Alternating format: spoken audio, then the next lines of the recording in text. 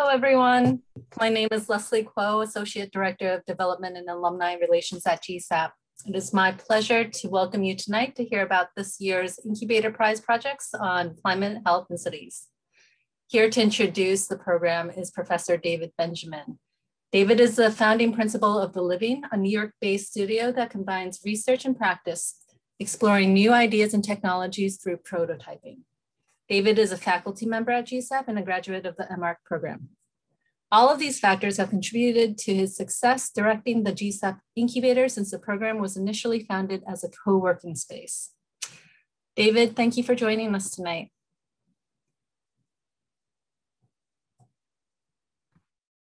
Hi, Leslie. Thanks for kicking us off, and thank you to everyone for being here, both the presenters and the audience.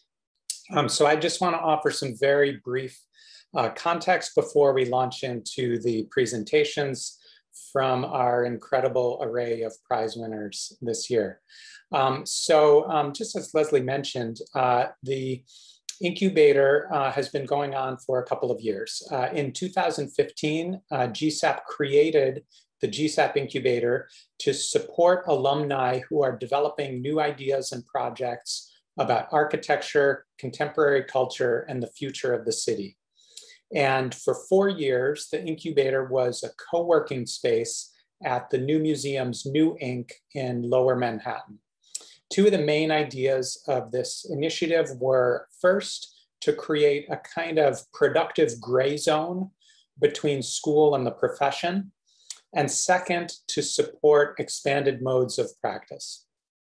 So the physical space at 231 Bowery created a pretty unique intersection of an educational institution, Columbia, a cultural institution, the New Museum, and a neighborhood that was overflowing with creativity, arts, and culture. And it blended a professional setting and a culture of entrepreneurship on the one hand with the communal creative energy and rigorous discourse of GSAPP that students experienced during their time at the university. During the first 4 years of the GSAPP Incubator, we hosted 131 members working on 59 different projects coming from all of GSAPP's different degree programs, alumni from all these different programs. And the member groups developed a wide range of really interesting and cutting edge projects involving things like virtual reality and digital technology, also critical discourse and publishing, as well as civic issues and public spaces, urban regeneration, emergency response, and beyond. Then in 2019, we transformed the GSAPP Incubator as a physical space into the GSAPP Incubator Prize in order to offer direct financial support to selected recent alumni, both domestic and international. So transforming from a physical space to direct financial support as a prize. But the ideas were still roughly the same. We wanted to support projects led by GSAPP alumni that would bridge critical discourse with active practice and engagement. We also want to support the idea of engaging the challenges and opportunities that are facing the built environment today. The prize encourages a wide range of experiments while focusing on a very specific topic of inquiry each year. So in 2019, the first year, the school awarded 6 alumni prizes of $10,000 each to advance projects dedicated to the theme of climate change at the building scale, climate change at the building scale. And the project spanned a range of approaches to tackling urgent environmental issues, from material explorations to novel agricultural systems to resilient coastlines. Then in 2020, this year's cycle, the prize was dedicated to the topic of climate, health, and cities. And GSAPP awarded 16 alumni prizes to support projects spanning from critical discourse to research to active practice in architecture and its related fields. And of course, you'll hear more about these projects in a few minutes. That's the main purpose of the event.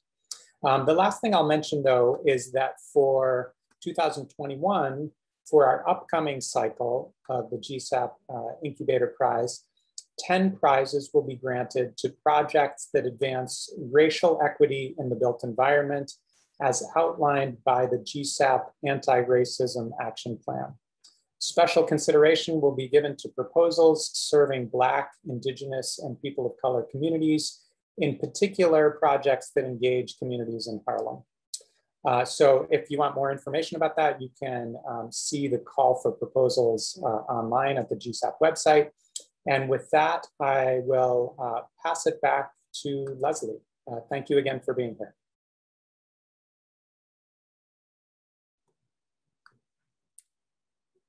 Thank you, David. So tonight we have 9 projects to hear from. Some of them single presenters and some of them double presenters, but we will be splitting up the 9 projects in groups of 3 by theme. The first theme will be focusing on hidden infrastructures affecting health and well-being. And the first presenter will be Maider. The name of her project is Urban Microenvironments.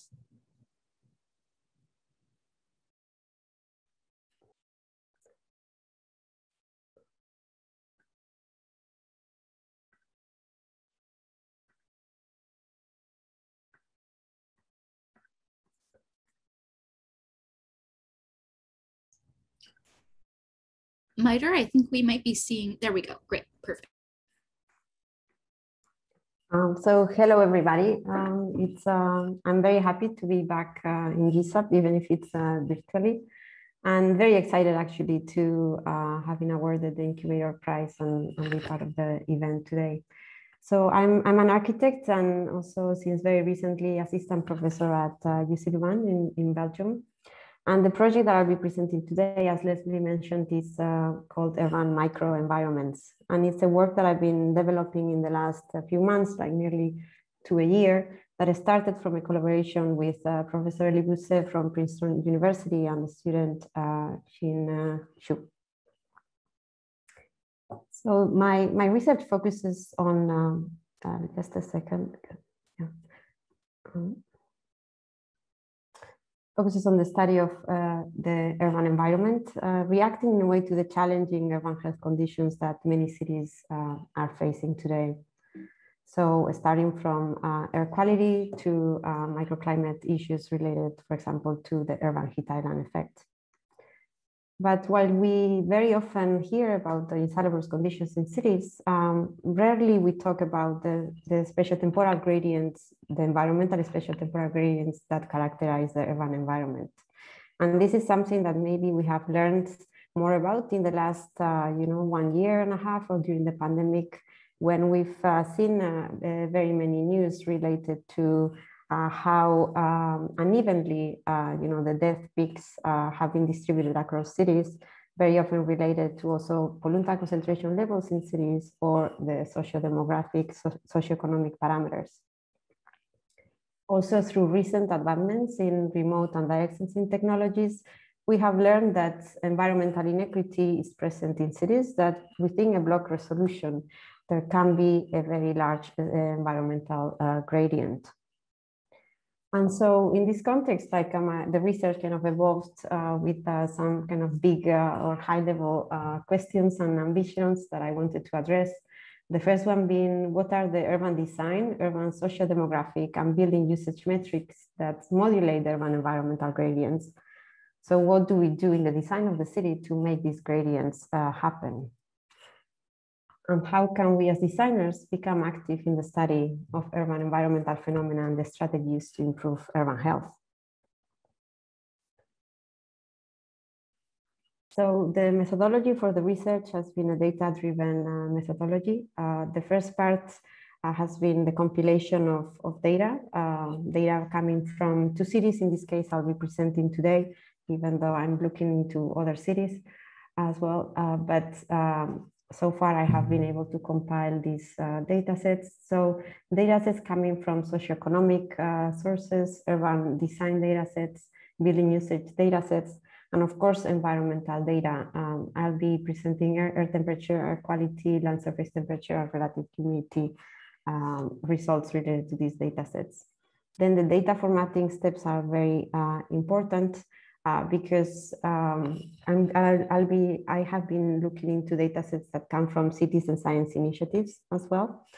And so for this type of data sets, it's very important how you develop the data cleaning process. So after kind of the data formatting and compilation, of course, the data analysis part was developed. In the data analysis part, initially, a multivariate regression analysis was developed using the environmental data as dependent variables and the remaining urban data sets as the independent variables to understand what were the correlations, and then also use those initial data sets that were considered useful for the development of a predictive model, for the training of a predictive model. And then applying that to some urban scenarios that I'll be showing in a little bit, in this case, for New York City and LA, and showing some visualizations of some areas of the city, which I hope that will trigger a discussion here today. As I mentioned, I'm also looking into other cities. I'm looking into London and Seoul. And the way I'm choosing cities is not really because I'm interested in New York and these other cities, but the reason is that there is a data availability for these cities. So high spatiotemporal environmental data was sought. So I have listed like very many data sets. I'll be pasting in a little bit in the chat a link to a story map where if somebody is interested in looking into the data, can go through and look there. Will be containing these slides or these images and a little bit more information. But the two data sets that I wanted to highlight today are the ones related to air quality and microclimates. So to the left, we're looking at the New York City Community Air Survey. So this is a quite comprehensive sensing network in the city of New York that is collecting air quality and temperature data. This is a municipal project. And to the right, we are looking at the citizen science project, the purple air stations distributed across LA. This is a picture I just took off the website this morning. So these are data sets that give us some location-specific environmental data. So PM concentration, for example, temperature and relative humidity.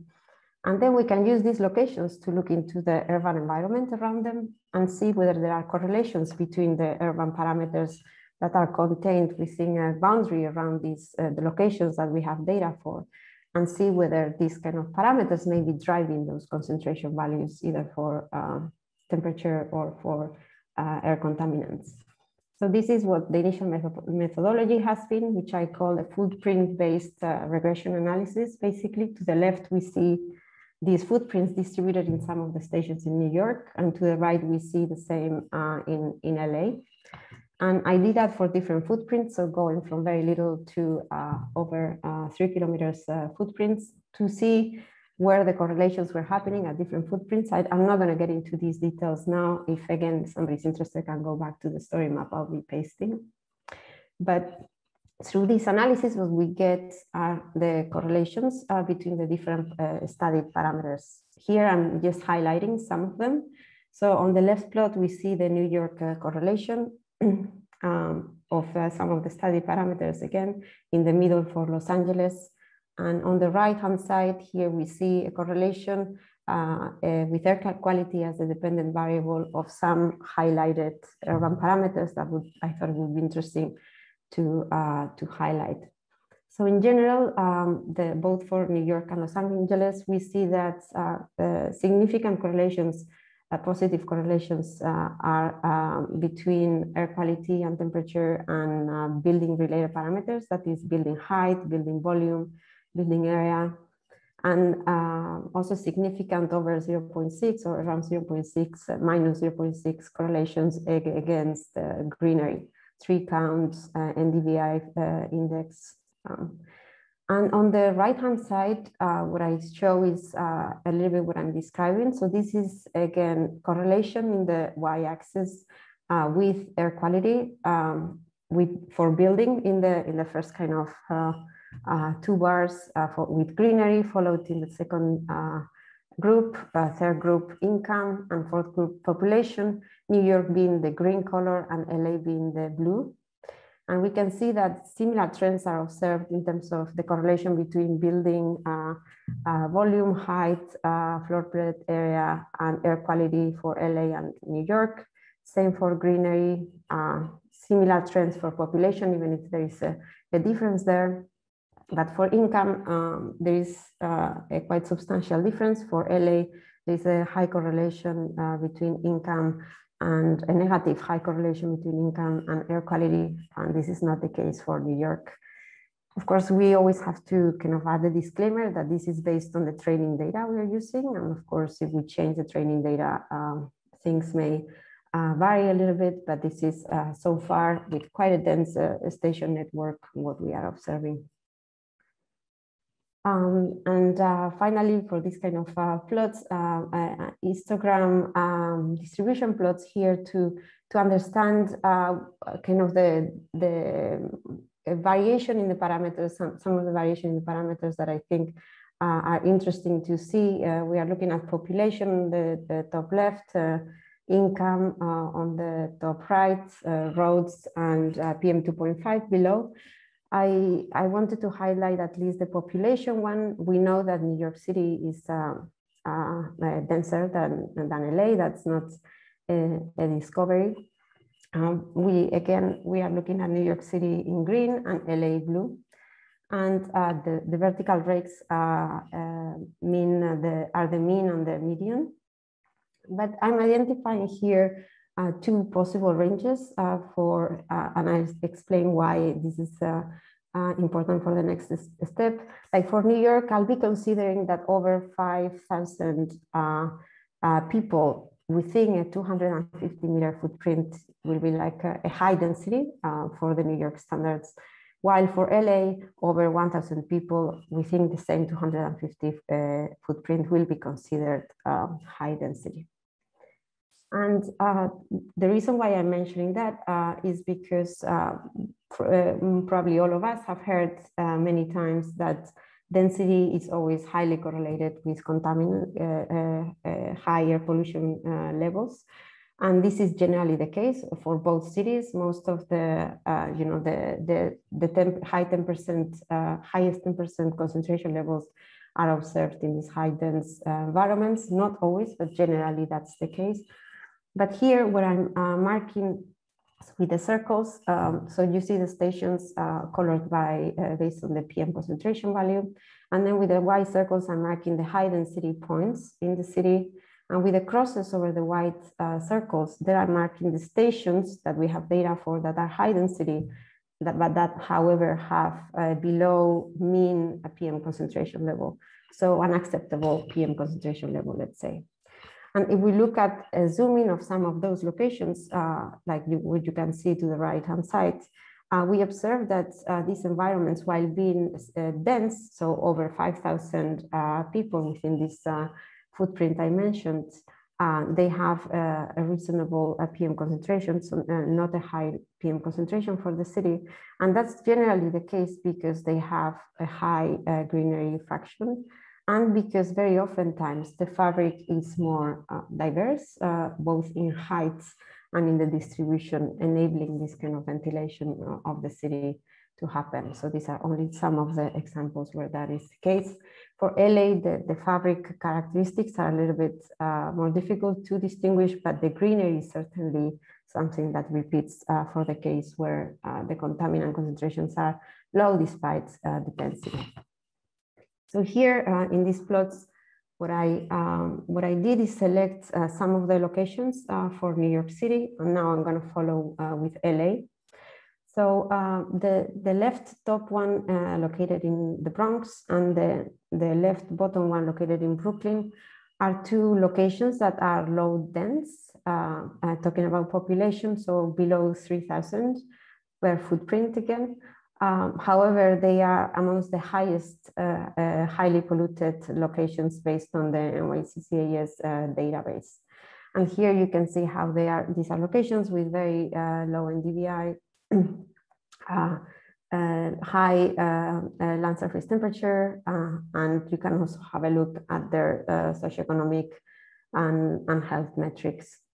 To the right hand, on the right hand side, on the other hand, we are looking at high density locations. On the right top, that's Chinatown, that it's a dense environment, as you know, a typical scenario where the fabric is quite homogeneous, where there is a high density, low green fraction, and where the temperature and LST is quite high, and the contaminant concentrations also are high.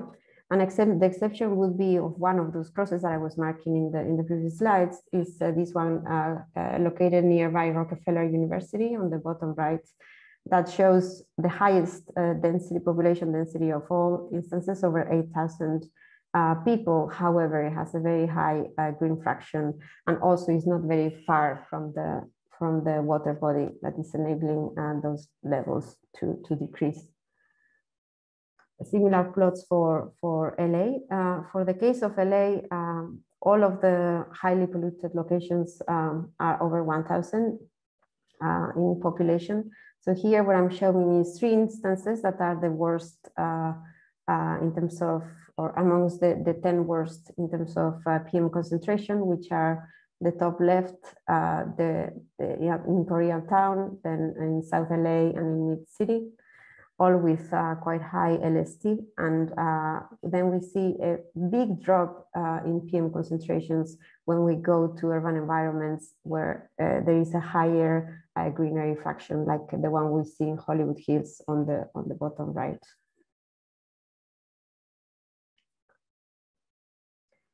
After doing this kind of hotspot analysis, I started developing a trajectory analysis of these 2 locations. Like the model was, I developed the model, and then the model was trained. So this was an opportunity to test the model in 2 different scenarios. Of course, there was 2 models per city. And the one in New York, we see on the left-hand side, this is a fraction of Broadway. So I'm using Broadway from the beginning to the end. On the right-hand side, we see a fraction of Sunset. So we have Broadway Avenue and Sunset Boulevard to the right-hand side. And in the same way as with the air quality stations that I mentioned, the footprint-based analysis was done. So every 250 meters, a footprint calculation is done of all the urban parameters. And then those are used as predictors for the model to obtain the environmental data on air quality and microclimate. So here we see some of the results and some of the parameters studied for Broadway, and same for Sunset. We can see that there are quite strong gradients. That's the reason why also these 2 trajectories were chosen, quite strong socioeconomic gradients, urban design gradients, and of course environmental gradients as well. And there is also this kind of echo of Ed Rushka's work on the Sunset Strip, that now we, in collaboration with also an alumni from GSAPP, Diana Bogosian, we're developing into a more kind of elevation type of visualization of the environmental conditions that I modeled, that I just described in the previous slides. So I think I'm going to end up with this video. I have also another video for Sunset, but I can paste that in the chat because it's in the story map, and I think I'm already over my time. So if anybody wants to watch the Sunset one, you can watch it through the link. Thank you very much.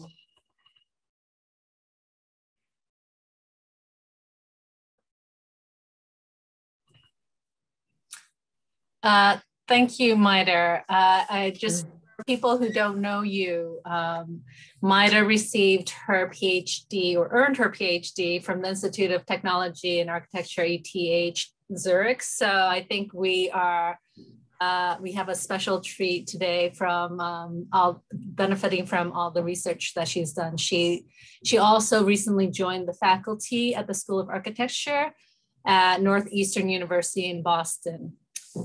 In addition, she has sorry, I keep looking over here at my other screen.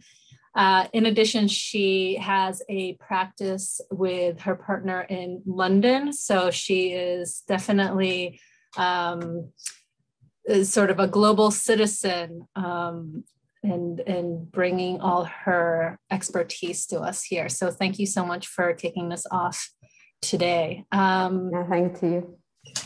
And I'm sure we'll be able to touch upon the intersections between your presentations and the next two, which shift gears intentionally just to make it more interesting to see how these different ways of investigation occur. We are going to hear from Eduardo now, who graduated last year. The name of his project, sorry, I've lost my screen now. The name of his project is Country Sewers, from the home to the town. Thank you, Eduardo. Okay. Oh, thank you, Leslie. I'm really glad to kind of be back and share with you guys some of the things that I've been looking at over the past few months. And so my project for this iteration of the Incubator Prize is very much I guess a continuation of some of the last year at GSAPP, and some of those ideas of how can we address issues outside of architecture kind of with architecture. And in a nutshell, what I've been looking at are maybe ways and kind of models for addressing smaller towns that have failing sewer systems, and what are ways we can kind of remedy those. And kind of like a lot of things, this project of mine started with YouTube, big shout out to the algorithm.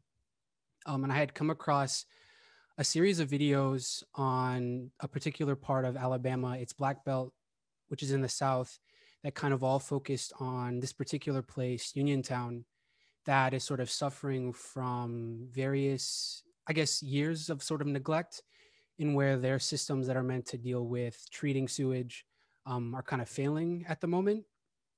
And so I'd kind of gone through a lot of these videos and kind of picking up things to try and figure out maybe where to begin. And one thing sort of about what they have down there, rather than maybe what a lot of us are used to with machines and sort of chemicals that treat the stuff that we flush, instead they have sort of large lagoons and pools that then distribute that sewage out to sort of the grass and the land. But because of their soil makeup, it doesn't really allow for that. And so what in turn you get is sort of what's shown on the screen here, where a lot of the sewage that's sort of sprayed out ends up pulling up to the surface. And so now I'm just going to play a clip from one of the videos I had watched that kind of details some of their troubles. We have had some serious issues with our sewage, and this has been going on for decades,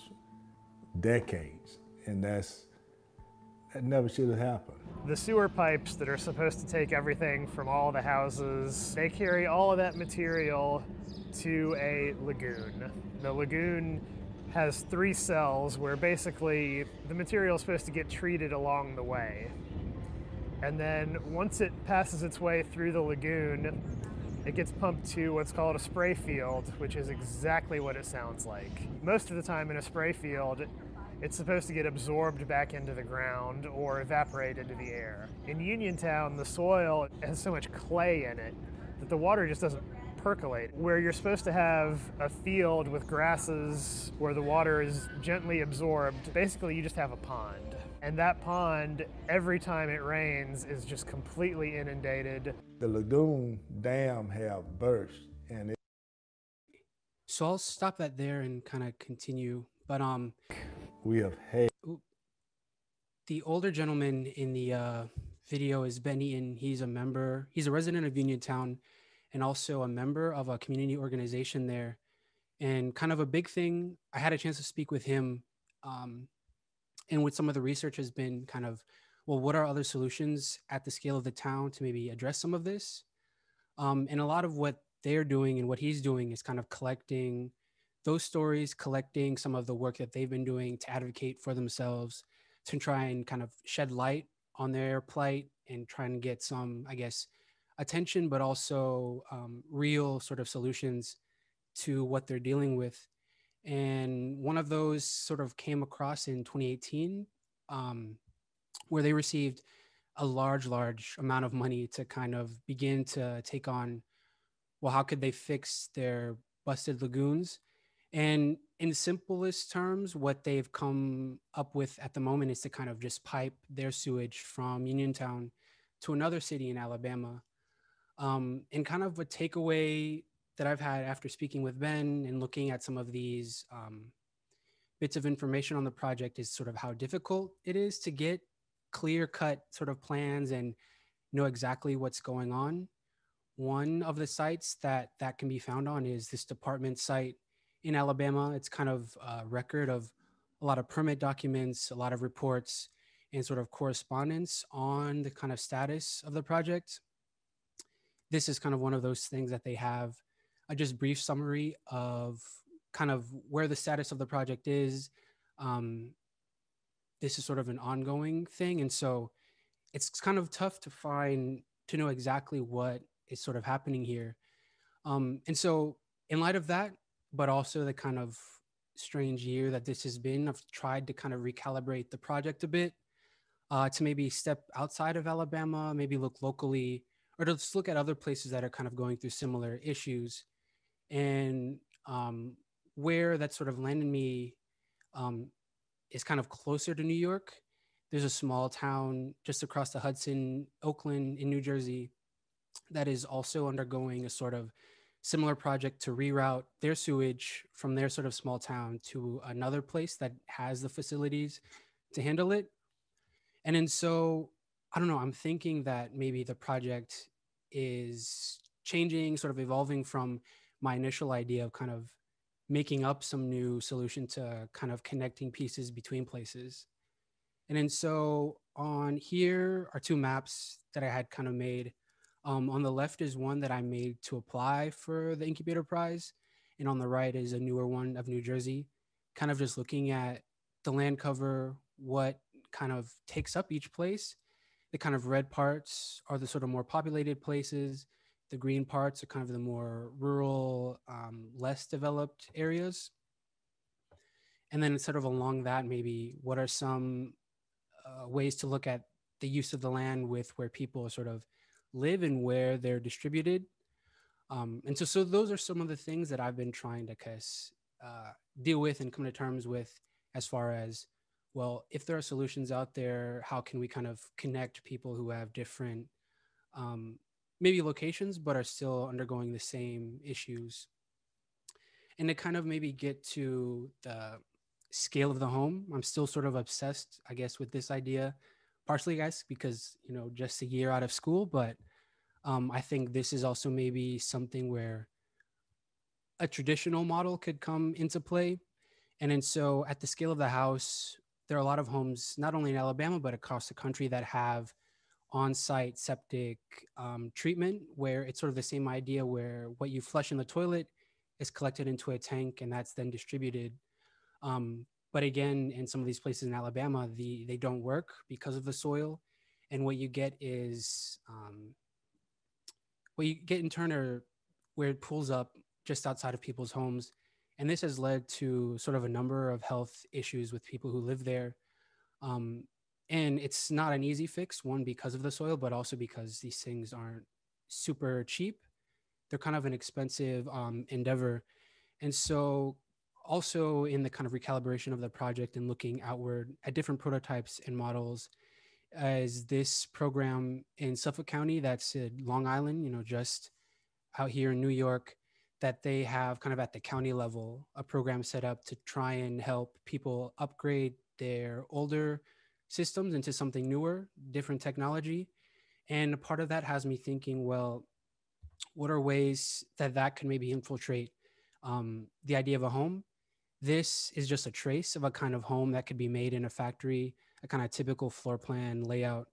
And these last few images to kind of end are just me, again, kind of in that mindset of being in school, thinking through image making.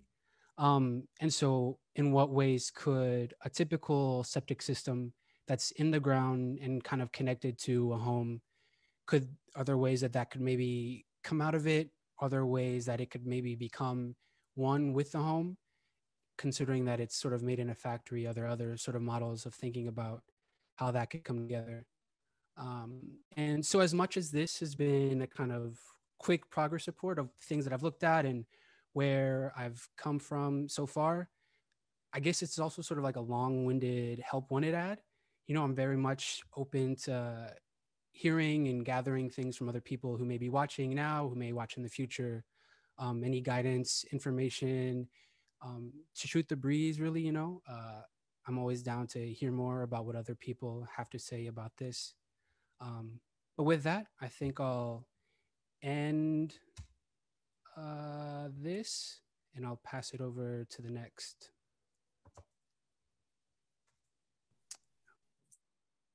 Thank you, Eduardo. It's so nice to see how your research has evolved. And please type your Gmail address into the chat just for people to like be able to copy and paste easier. Oh yeah, I'll do that right now.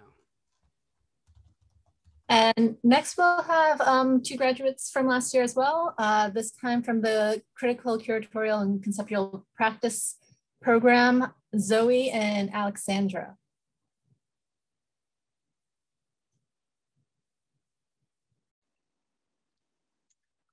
Hi, thanks, Leslie. I'm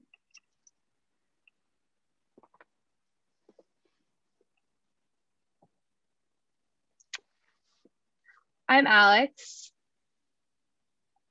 Hi, I'm Zoe. And as Leslie mentioned, we're both graduates of the CCCP program from 2020.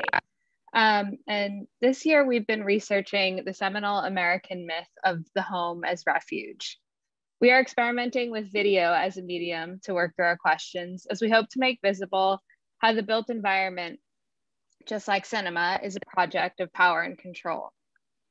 The expectation to be home so much this year illustrates the idea that home is a safe space, that it provides shelter from outside dangers. And while these are simple physical truths, they are also emotionally loaded ideas. In order to explore safety as an architectural phenomenon, then, we need to turn to affect as a framework to understand how the feeling and desire for safety is bound up with the architecture of the home. Historically, popular anxieties about the post-industrial metropolis have been a pretext for getting tough on America's poor and dismantling social welfare instead of investing in public infrastructure. This pattern doesn't just immiserate those in need and exacerbate the wealth gap, but also redirects our political consciousness. Once we internalize individual responsibility, we lose sight of the need and desire for political organization and instead take comfort in finding solutions to our own problems. Wearing a mask and staying home are methods to protect and take care of our communities, but they have been framed as self-protection this past year, from the possibility of you giving me the virus rather than the other way around. This self-motivated messaging doesn't just isolate us from community and care, but also from solidarity. The state gets to be relieved of its responsibility rather than be held accountable. This cycle of depoliticization exacerbates the disintegration of the social safety net, which, alongside a media infatuation with danger, have contributed to a climate of fear that we see as inextricably linked with a desire to have the home as a refuge. In a climate of fear, can the home ever live up to the expectation of home in the American imaginary?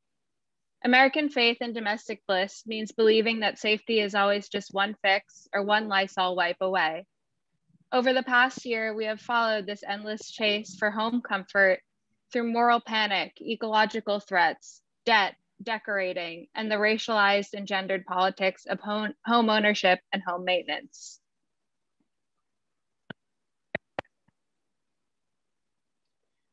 As historians, our project is rooted in the archives.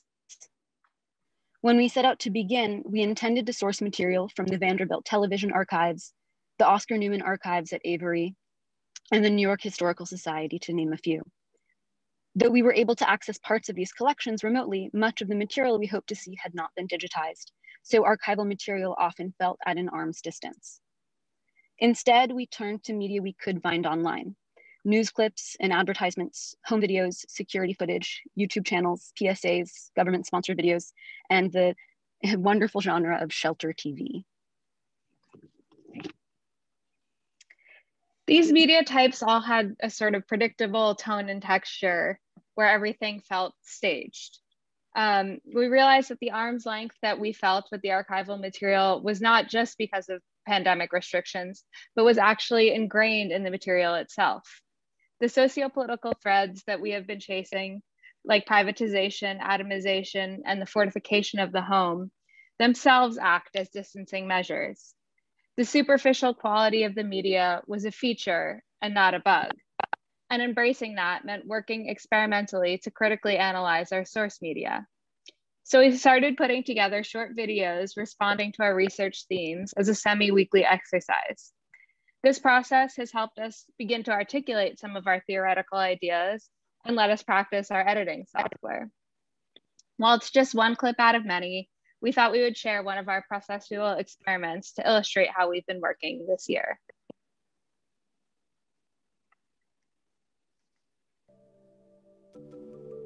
The modern home cannot be thought without the television. In the mid-20th century, the TV entered the home as a new kind of window, not onto the immediate surroundings or the neighbor's yard, but brought into the living room a whole array of alternative environments, broadcast studios, sound stages, and the interiors of others' homes. A doctor named Edith Farnsworth was living inside an all-glass Mies van der Rohe designed residence. She described her experience. "The truth is that in this house with its 4 walls of glass, I feel like a prowling animal, always on alert. I am always restless. I feel like a sentinel on guard day and night."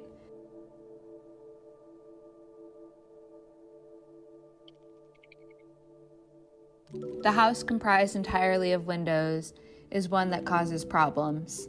Hypervisibility, fear of voyeurism, lack of privacy and security that one might tend to think home should provide.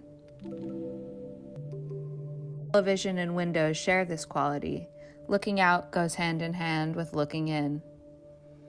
Along with the TV into the home came the TV cameras. The home was forever transformed into a place of potential, if not actual, televisual performance. This feeling of being watched at home wavered between the realms of entertainment and security until the two became indistinguishable. Well, a man came to our house, our house, our house. A man came to our house to sell us some brooms. So we asked him to come in, and we hit him with a hammer, and we hid him in the closet in my father's room. But you're always welcome in our house, any time of the day. Yes, you're always welcome in our house, and we hope you will stay.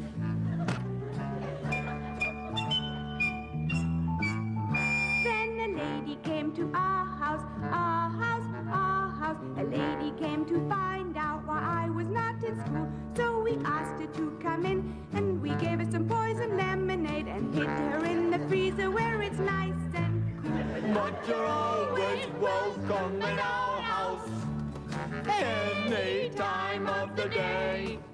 Yes, you're always welcome in our house, and we hope you will stay.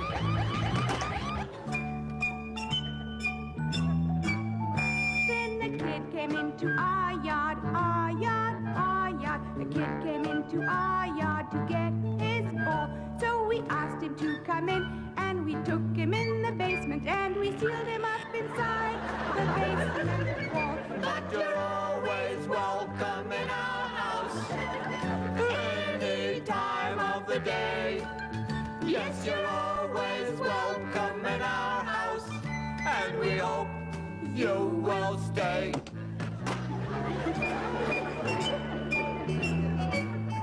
So when you come to our house, our house, our house, when you come to our house, we will have some fun. We will ask you to come in, and we will take you in the kitchen. We will put you in the oven until you are done. But you're always welcome in our house, any time of the day. Yes, you're always welcome in our house, and we hope you will stay. And we know you will stay.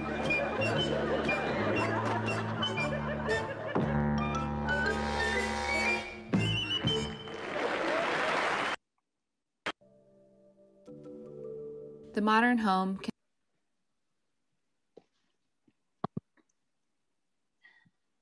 So the clip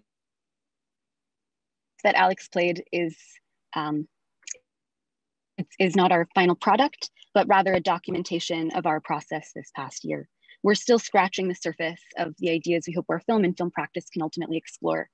And we plan to continue this project past the end of this incubator cycle and beyond the landscapes of our homes. With archives reopening, we're eager to return to our initial case studies with the theoretical framework we've built this year. Thank you. Thank you.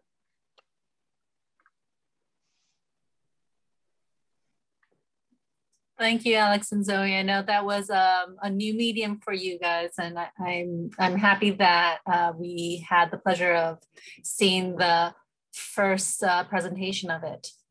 If I could ask the presenters to just turn on their cameras for a brief, we're going to take a pause now between presentations for a brief discussion. Sorry, the last project presenters. So Maida, Eduardo, Zoe, and Alexandra.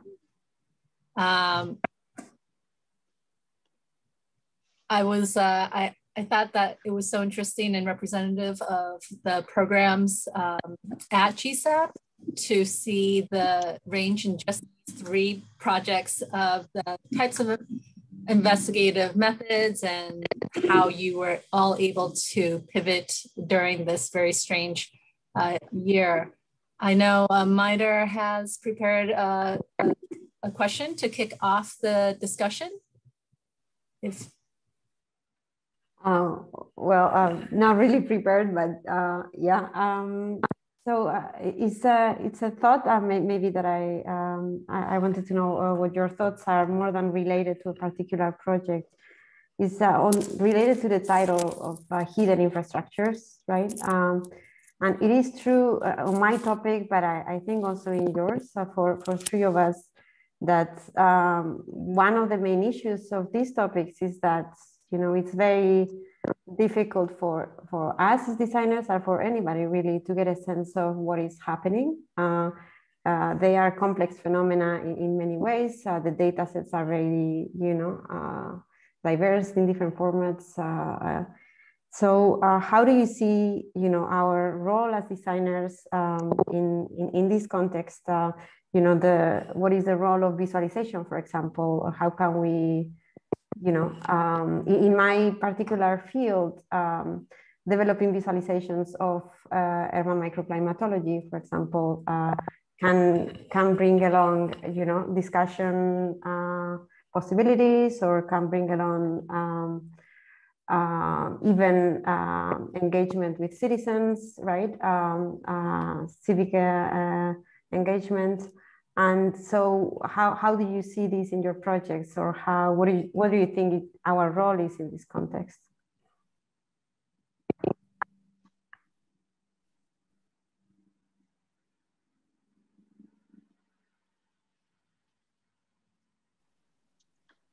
That's a really great question.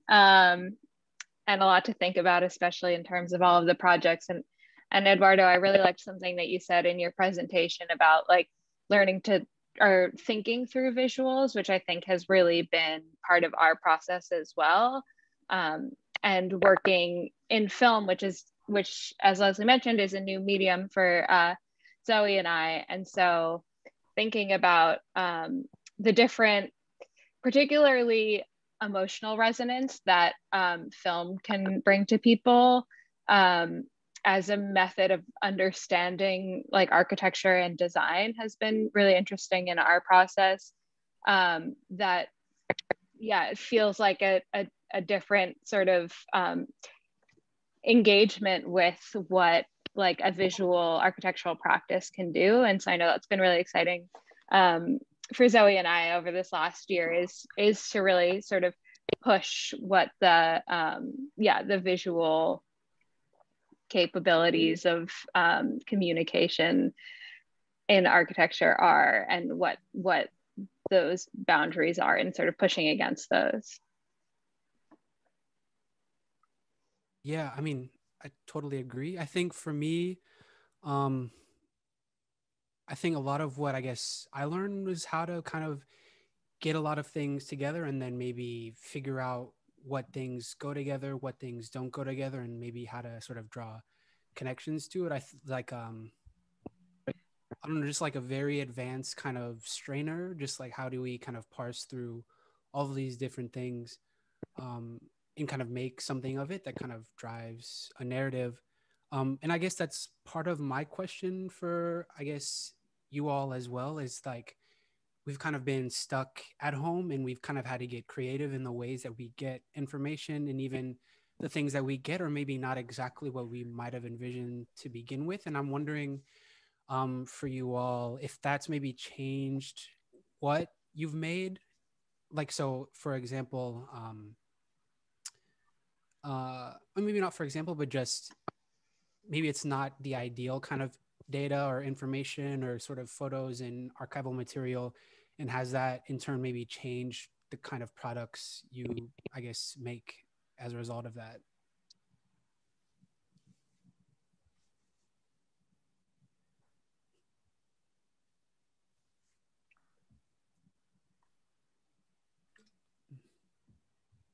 I'm not sure if I completely understand the question, but I mean, for me, the situation has changed the research methodology a little bit, but I don't think I'm answering your question. But yes, the way you engage with data, I think for me has changed.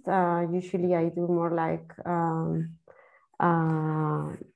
like sensing experiment and so on. In this case, I was using more available data. So in a way, I got a better sense of the data set that is out there, how these are formatted, how, the openness of data in different cities.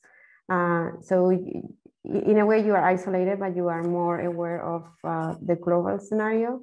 So for me, it made the project more just by I started looking at any city that had data, while in other scenario I would be looking into what is happening in the city where I am to study the local environment. So that isolation made the whole research field or research scale become much larger. But I don't think I'm answering your question exactly. Well, I mean, that's fine. I think that gets to kind of the point, and just like how we have to kind of adapt. I mean, both of your projects are kind of like we're in that moment, I think. But it's going to be super interesting to see how they can evolve when you sort of are able to leave that sort of restricted but open kind of scenario. Yeah, if I can jump in, sort of tying both your questions together. I feel like initially we had wanted to work with a lot of formal archival material, which is so rich, always, and a part of one of the reasons why we wanted to work with that, in particular some of the video material that's in Avery, is because our topic is super big, and I think we're interested in as much a kind of public audience as we are the kind of academic architectural audience, and narrowing our sort of, who we were addressing to the community that we're really in.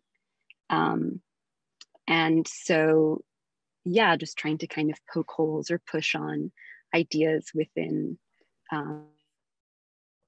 the academy or within sort of architecture as a limiting ourselves, and trying to be really conscientious that we're not going to be making a film that speaks to everybody or that even reaches everybody. And so thinking about our how our brains, also the communities that we're in,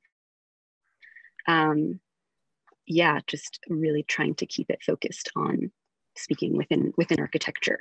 And so it's been interesting to still try to do that without using academic archives, but I think we'll keep going with what we're working with, and then more as archives open. And YouTube, very, very important, as I know it was to you, Eduardo, as well. Yeah, the algorithm. Thank you, everyone.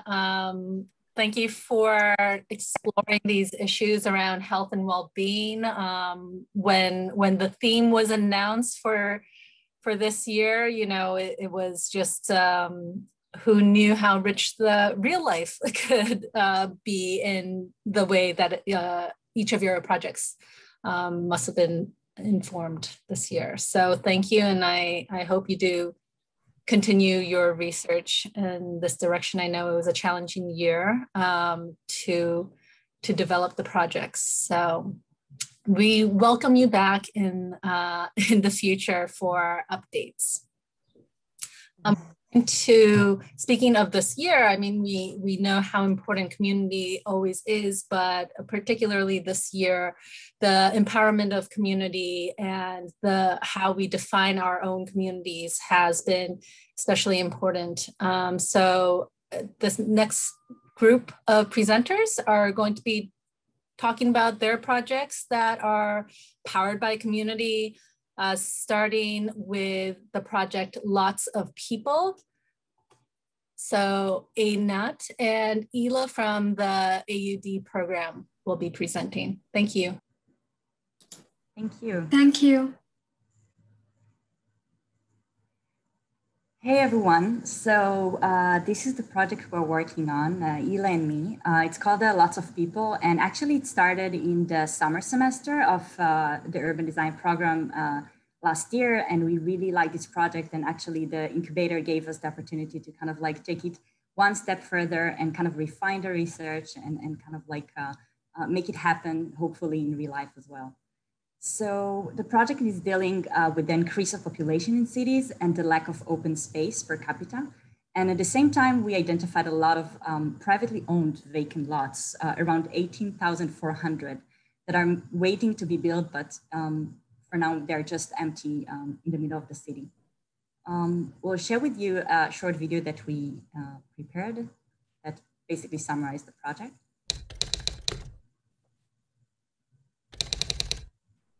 Something for the kids. They don't have anything. That's why they doing bad things, selling drugs and all that stuff.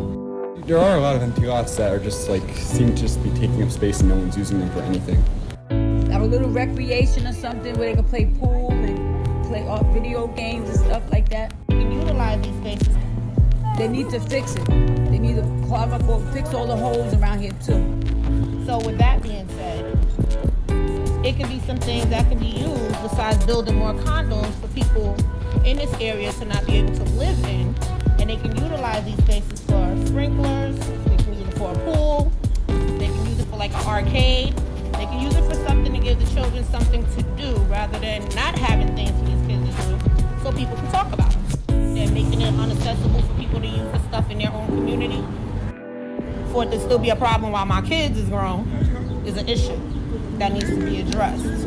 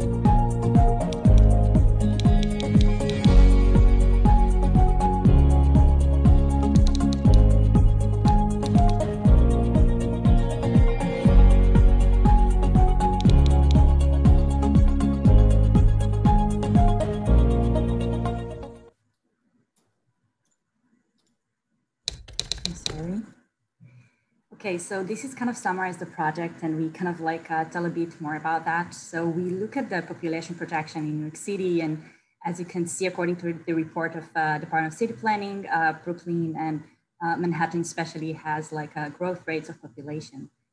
At the same time, we look at the open space per individual in different cities around the US. And you see, for example, Washington, 55 square meter per individual. And we see that New York is pretty kind of low in that. So obviously there is a need to kind of more open space in the city. And then when we looked in data about like privately owned vacant lots in the city, we found 18,400 lots, vacant lots in New York City, which is total was 13.4 million square meter, which is, just to give you kind of a scale, it's like 4 times of Central Park. So of course we don't say that we need to take all of that, but there is a lot of potential in those kind of empty spaces. And then we came up to this kind of idea of like creating the platform of kind of borrowing private vacant lots to be used for the community, and kind of a temporary use for the amenities to give to the people. So basically, as you saw in the video, it's like start when there's a vacant lots that are available for like, you know, a month, 10 months, a year, it's being there. And someday there will be a permit, but in the meantime, we think there is like opportunity to kind of borrow this space with a kind of like a policy that basically the community could benefit from it. So we came up with different design interventions. This is just like examples. And of course, when we have a lot, we tend to kind of do a pilot project and ask the community exactly the amenities that they need in order to kind of occupy the lot. But this is just ideas of what we can do in those lots, like pop-up play and different kind of library use. This example we kind of collected that with very kind of low budget and very basic, materials, we can create those interventions.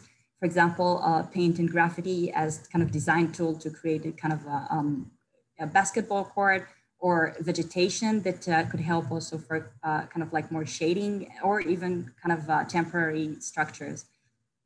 And this is like the design toolkit that we made, from small, medium, large to extra large. And it could be kind of outdoor gym, and it could be kind of movie nights, place that screening video for the community.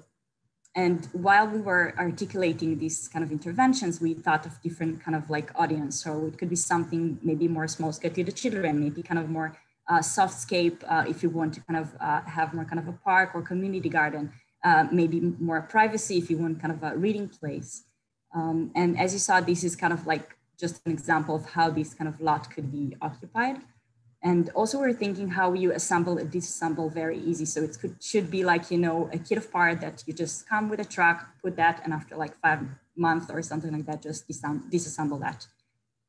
And while we were looking at intervention, we thought how we can, you know, address also the climate strategies, create the climate strategies inside the project, for example, because we know that like their heat island effect, maybe we can, you know, create more shading, like with shade structures, or collecting water and use it as kind of a mist or cooling system, or even like community gardens create this kind of a hydroponic system in terms of like even education for the communities. In terms of policy and stakeholders, we see it as like a win-win situation. So of course the municipality could gain more public space to, you know, use and give for the different communities. The developer, first of all, kind of like bring back to the community where he's going to build and get incentives from the municipality, and basically also increase the value of the lot when it's just empty now. And in terms of community, of course, this is the most beneficiary of this thing, that it's kind of create more public space and also be engaged in what is going to be built in your neighborhood. So just quickly how it works. So the community has a need, they ask the municipality if they have a space, great, but if they doesn't have space, then they go to privately owned lots, hopefully with kind of tax incentives of real estate taxes and property taxes. The community can borrow the lot until the permit is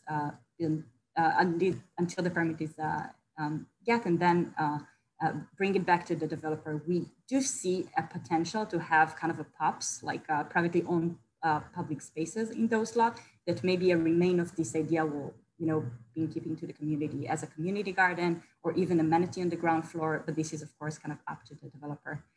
In terms of implementation, so we understand that we cannot start with the policy, so it's a more kind of bottom-up approach. We need to find a pilot project, and then we see it expanding to kind of a network in the city. So in order to find the first pilot project, we kind of did research about like the most populated areas in New York City, of course, Manhattan and Brooklyn. Then we kind of break it out into neighborhoods, and we saw Bed-Stuy, Brownsville, Lower East Side, Harlem. These are kind of potential places for intervention. We also kind of overlap that with low-income areas in order to understand how we can, these are places that really need those open spaces, and these are kind of like overlap with the specific neighborhoods that we choose. And then we overlay that with the vacant lots. So all these vacant lots inside those boundaries, we kind of map that and create a list of 4,600 lots. And we're in a process of sending kind of emails and reach out to the developers. We have the owner name, we have like the company, the area, and we create this kind of one pager to kind of reach out to people and try to see where we can, you know, create this first intervention. We also went on site. This is, for example, in Brooklyn, to understand which lots are more easy to kind of address in terms of like, you know, topography and accessibility. And yeah, let's go to the logistics as well.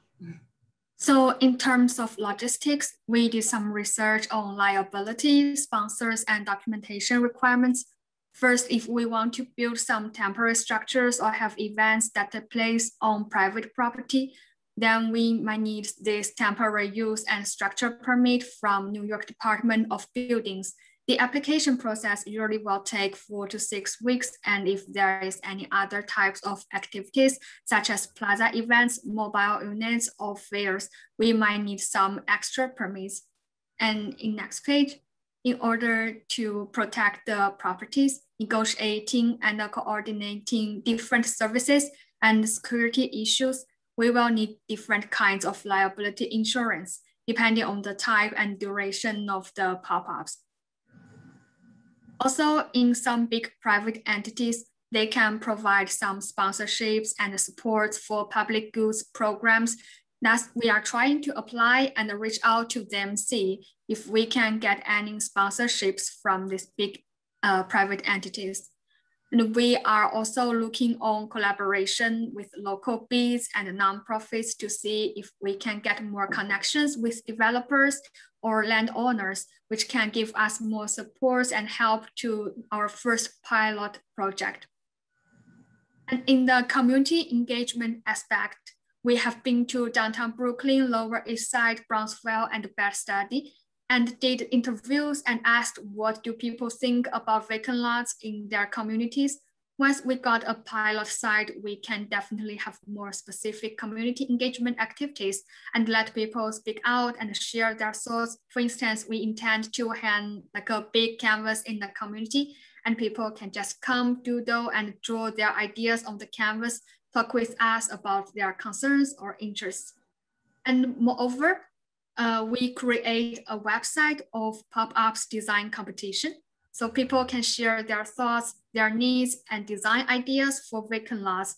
Through this website, we can also know the specific problems they have and what kinds of programs residents want. The website can also be a good platform for developers to get inspirations and receive more different thoughts about what they can really do to their vacant lots. Since last November, we have been refining the narrative and research, reaching out to professionals from public to private sectors. And in this year, we talked with more people such as developers, landowners, communities, nonprofits, etc.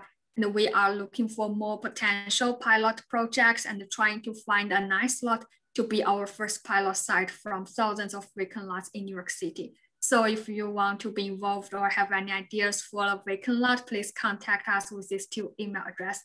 Let's make it happen and make our city a better place. Thank you. Thank you.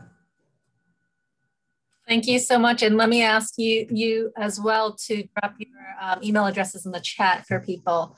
And Yile, you ended with a great line for a segue to Sean's presentation, makeithappen.city. I think Yile and Einat's project sparked our imagination about what is possible. And I think Sean will be presenting a tool that he is developing to make those imaginations possible.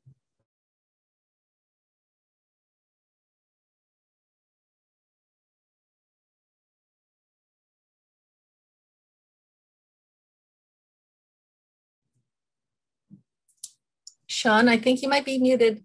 Sorry, can you see my screen right now? Yes. Perfect. Yeah, so at the core of urban planning is the mission of creating a collective vision for our cities and how we'd like to live, and then working to allocate resources and energy towards these ideals.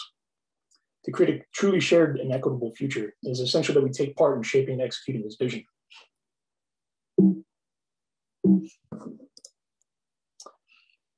In 2019 and 2020, I developed the Make It Happen platform to address shortcomings in the community engagement process I'd identified from over a decade working in community development and urban planning, and from my studies while at GSAPP. I focused particularly on comprehensive plans, extensive blueprints for the future of places that all too often wind up sitting on back office shelves. One of my main goals was to open up this process, an eventual product, by tackling the above issues. I began using this platform to collect public data and conduct interactive visioning sessions in communities around New York. I was able to test various methods of data collection, QR codes, in-person versus digital, et cetera, to see which approaches might yield the furthest reach and detail. With the input of prior surveys, the public was then guided through brainstorming exercises to get goals, identified priorities, and also outline next step toward achieving these goals. Here's a sample of one of the previous dashboards. All these ideas were then added in real time to the platform, where residents could continue to expand, act upon these goals, and track how initiatives impacted the community, both during these initial meetings and any time thereafter. Here's another picture of expanding on one of the local goals that was developed. Just as the platform was gaining momentum, however, the outbreak of COVID-19 forced all typical planning efforts to a halt. Prospective city clients faced budget uncertainties or immediate cutbacks, and everyday survival became the most pressing concern for most people. In response to this crisis, the platform was briefly recalibrated to try and help address acute issues. First, by aggregating possible solutions to the COVID-19 crisis, and then by helping with grassroots efforts, mutual aid efforts, such as mapping and encouraging the creation of community fridges throughout New York City. Like many others, all the chaos and dysfunction of 2020 revealed a larger system in crisis, with cracks that have been brewing coming to the surface. Rather than returning to normal, it has become clear that we need a new, better system moving forward, one that is far more resilient, equitable, and empowering. In order to create a better system, the above 3 steps are essential. First, we need to create a clear idea of where we'd like the ideally be going. Such a vision needs to be both specific and compelling. Next, we need to be able to take action toward these ideals. Such efforts can't be an afterthought, but should be embedded in everyday actions and as widespread as possible for their implementation. We cannot just rely on a handful of agencies or organizations to change course from our current destructive trajectory. Lastly, we need to do this all in a way that allows us to increasingly operate independently from the constraints of the current system. If many of our collective goals are neutral or even at odds with our current modes of production, we need to create new ones. To reach the scale needed for systemic change, the platform leverages an open source / peer production type of model, where the majority of content is generated and governed by the users themselves, similar to projects like Wikipedia or the Linux operating system. This kind of distributed production model is both a means and an intended end for the project as well, creating a system where power is far more equitably shared. To begin, the platform is largely based around pursuing more ideal conditions for 9 major goal areas. These are very similar to the UN Sustainable Development Goals or other alternatives to GDP for measuring societal well-being. These goal areas include categories like knowledge and education, economy and livelihood, etc. For each category, the platform then looks at what any community would like to have ideally. For example, everyone would like to have a good work-life balance. The user profiles and surveys, which will be shown shortly, and by pulling in other data sets, the idea is to establish a set of baseline metrics that are constantly updated to guide our priorities, with the goal of having every community reach 100% satisfaction with each. Each of these goal sets also strive to maximize local sufficiency, resilience, and equity.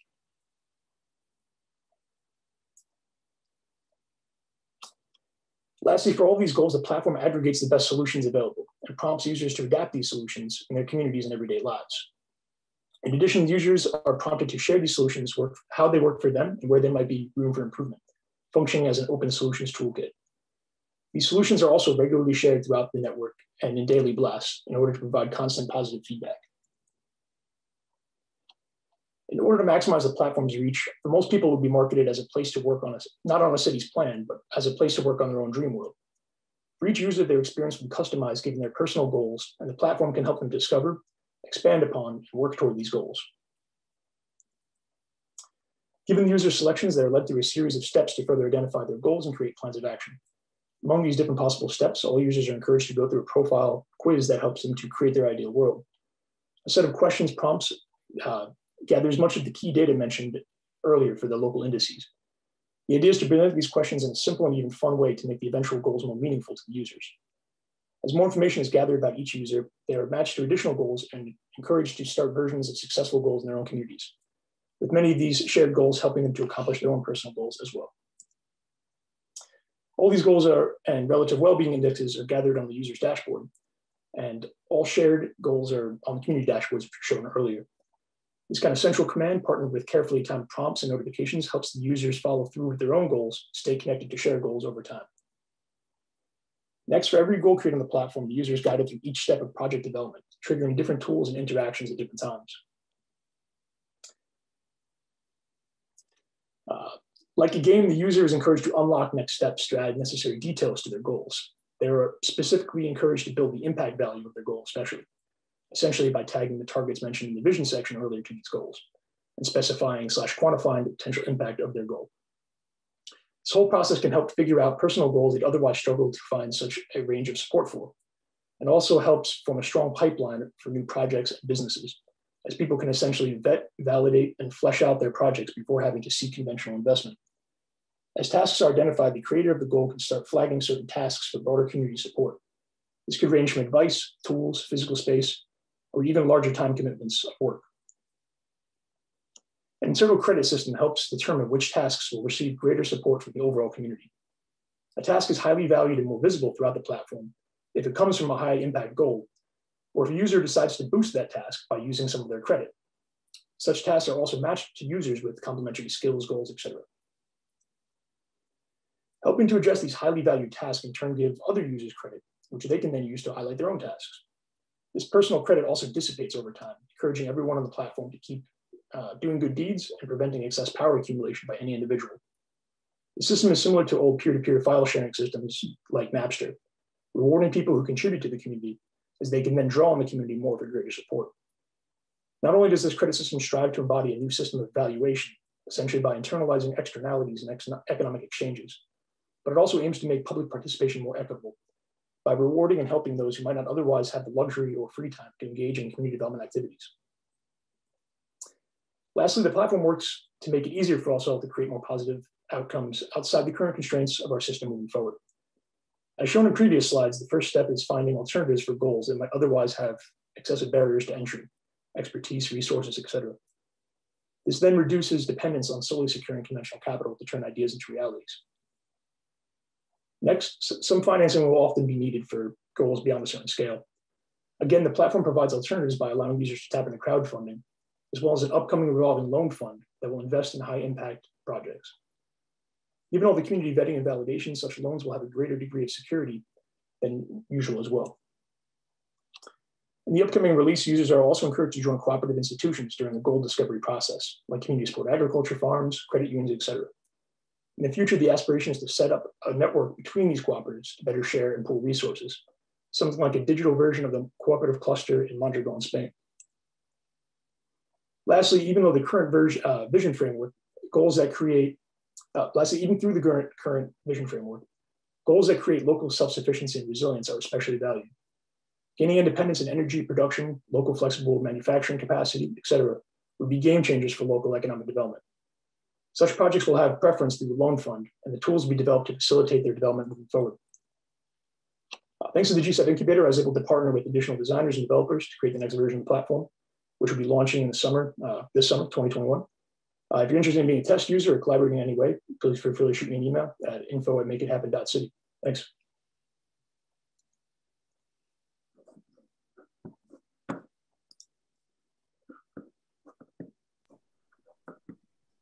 Thank you so much, Sean. That is really exciting. And please just put your email in the chat for people to be able to copy and paste. And I'm excited to introduce Rafaela and Ernesto, who are speaking from Chile today about the communities in their region. Okay, hello everyone. We are very happy to be here. I'm very excited to share the presentation, sorry.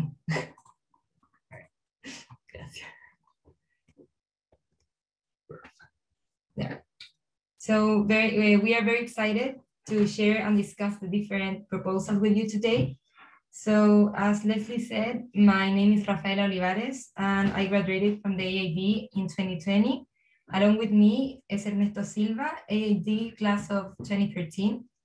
We are partners in an architectural firm called Estudios Sin Apellido, and we are interested in investigating everyday situations where there seems to be no architecture, but where there are different systems that can inform the generation of architectural projects.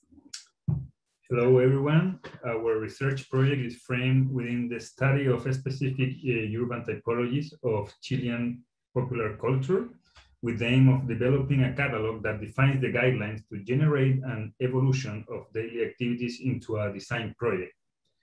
Typology is a way of classifying architecture and is used to design by us architects to this day. Architecture is not only described by types, it is also produced through them. Architectural projects are commonly identified within a precise type because it is the form we have commonly known. Ernesto, I hate to interrupt you, but I just want to let you guys know that we're seeing the version of your screen that has, it's not full screen shared. Oh, sorry. So I just wanted to make sure that we got the image that you wanted us to see. One small second.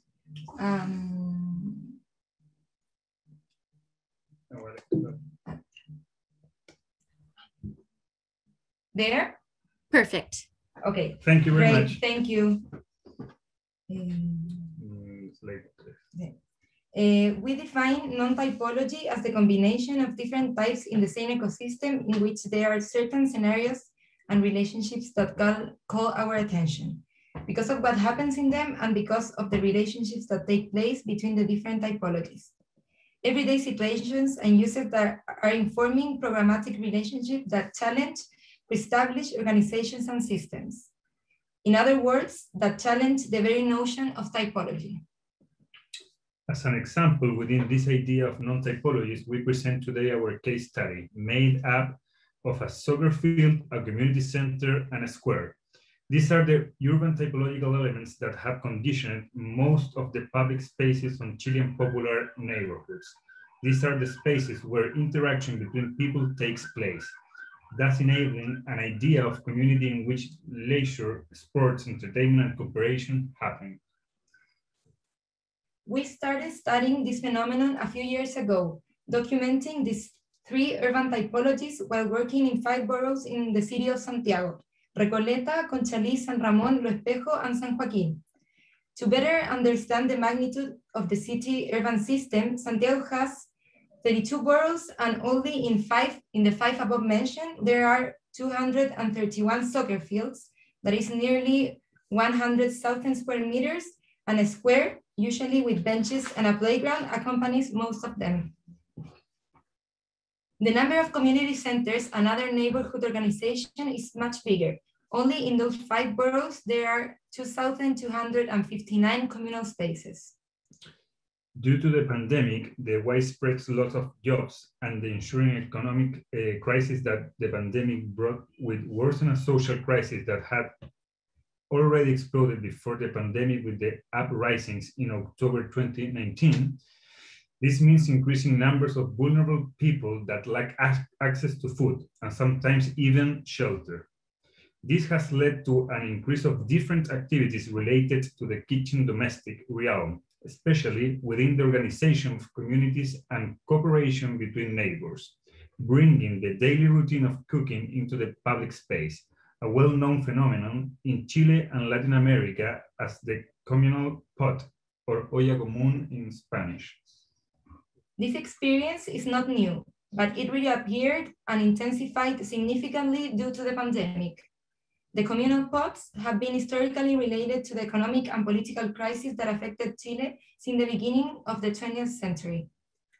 In the 1980s, under the military dictatorship of Augusto Pinochet, the communal pots reappear as a means of alleviating the inequality produced by the economic crisis that followed the implantation of the neoliberal economic system. Communal pots should not be romanticized. Still, they exist and allow us to understand social, economic, political, spatial, historical, and programmatic systems of organization. The soccer field, often associated with squares and community centers, are since last year housing the communal spots. These common spaces are full of information of interactions and uses. We are interested in the possibilities of programmatic organizations that are being triggered in this non-typology, an architectural system of elements, devices, and an infrastructure of uses. We identify some of the points in which these 3 typologies plus the olla común intersect in the city. And in order to study this situation, we chose a specific case, an archetype that due to its conditions can be used as a means to understand a recurring phenomenon that belongs to a larger system, not only in Santiago, but also in Chile and Latin America. The chosen case is one of several that we identified in the catastrophe, which we'll use as a prototype to test a way to collect information, but to do so in an analytical way that can trigger design. The soccer field, the community center, and the square. This case is located in Recoleta at the north area of Santiago, between the Blanco and the San Cristobal Hill, specifically in a neighborhood called Villa San Cristobal. This complex was built in 1971 under the government of President Salvador Allende. This system is not only related to actors close to the soccer field. This ecosystem is complex because it involves different actors that belong to the neighborhood, as well as some that are located in neighboring blocks. This archetypical case of the non-typology hosts a series of activities that are detonated from the physical and programmatic crossing of the urban typologies and other contextual actors, at the Mustaqil Foundation, the housing complex, nearby small businesses, and so on. Like a children's home that uses the soccer field every week, in addition to working in the community orchard, or the small business of Mrs. Maria, which plays an important role because it serves as a collection center for the supplies for the Olla Común. Mineral Water Company and Mi Parque Foundation organized a campaign to remodel the square, a project that is in process. Also, the municipality of Recoleta regularly organizes a series of social events in the soccer field. This series of activities mentioned before are associated with the different physical typological supports that integrate this system, which we have identified as the non-typology. These activities occur with different frequencies and schedules. Some are permanent and others are more sporadic. We were able to identify a series of devices and objects that, together with the physical support, allow some of these different things to happen at the same time. The communal pots are part of an even larger system that starts with the supply of ingredients, the preparation of the food, its distribution to the act of eating itself. The soccer field is one of the supports where more things happen. It becomes a kind of multi-purpose space where activities of many different kinds takes place, like soccer games almost every day, Christmas fairs, municipal activities, artistic and cultural interventions. The square also hosts a wide variety of activities, such as being a playground for the children or more sporadic activities that take place when the square is not being used for playing, such as political and social assemblies. The community center is a place where solidarity activities are frequently held to help neighbors and serves as meetings for smaller organized collectives, such as mother groups, meetings with children, or elderly reunions. In addition, this community center has a library of 700 books and a community orchard. The relationships between space, objects, activities, and their time frequencies allow us to understand how these different activities can happen in the same place, that not all at the same time. Our proposal sought to understand the relation within this non-typological ecosystem, documenting the spatiality of them, interactions, the devices that take place around them in the form of a catalog. This catalog, or rather systematic analysis, is not an attempt to solve the spatiality of the ollas comunes, but rather a way to define guidelines to generate an operating manual for designing new spaces for the multiplicity of uses that arise from the community's interactions. Understanding a catalog not as an orderly list or a compilation of parts, but as a tool for analysis, and especially one that allows to understand relationships. We decide to challenge the book format, which usually documents each activity, element, or character separately, in an attempt to emphasize the relations within a system that take place in a physical environment. In this sense, our catalog is closer to a map, where all the parts of the system and how they relate to each other can be understood simultaneously. As we understand it, the study and analysis of this particular case already give us tools to understand and work in other places where this non-typology exists. And finally, we want to show you a first attempt to think of a type of intervention that would allow this mix of permanent uses, understanding the soccer field fence as a social infrastructure, the fence as the device that could allow this constant interaction of activities associated with the non-typology. This new infrastructure turns the fence into a space that becomes a programmatic support for the social system of the neighborhood. We didn't invent or propose the activities that take place here. We learn from them. We are not the inventors of the 3D fence, but the interesting thing is that by understanding what happened here, we can borrow and design some alternatives that will further support and enhance what is already here. We are sure that there are many more possibilities, of course, and we hope to develop further based in the map catalog. Thank you very much. Thank you very much. Thank you. If I could ask Sean, Yile, and Einat to come back on screen. Thank you. I loved hearing the different tools that you have developed and how each of you plan to advance them. I think Sean is going to kick us off for this discussion, and we will resume for the next presentation in about 10 minutes. Sure, yeah. I was thinking, given how engaged or embedded all these projects are in community, I was wondering if everybody could share maybe a particularly difficult or challenging experience they had with community engagement, or alternatively, an unexpected success. Should I answer? For us, I think that for you, it happened also. It was very difficult to visit the places at the beginning because we were here in Santiago at least last year for, I think that almost 6 months in quarantine without even go outside of the house. So for us at the beginning was very difficult to go to this specific archetype that we chose. But I think that in our case, we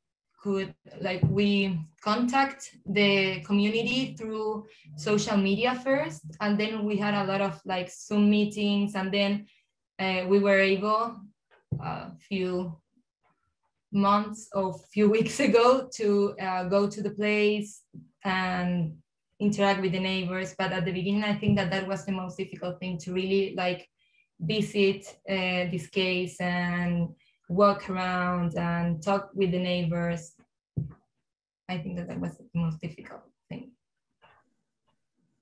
Yeah, I think maybe our project have the same problem because we are trying to go through the communities in Brooklyn and the Lower East Side, but not like last summer. There might, because in some vacant lots, there are not many population here, and because of the COVID, we cannot gather so many people to have the community activities, our community engagement to give us more feedback and ideas. So I think it might be the most challenging to our project. I think also that this part of community engagement, of course, it's challenging, but I do see a lot of enthusiasm around it. People want to kind of make a change or to benefit from a change. So they have ideas to share, but at the same time, I think for example, in our project that I think someone mentioned it in the chat, about maintenance. And if you create this kind of open space, how you make sure the community take care of it, the other beads or nonprofit or the developer. So this is also kind of a question, how you give something to the community, but make sure that it keep for the duration it's there, that it still benefit them. So maybe this is kind of something.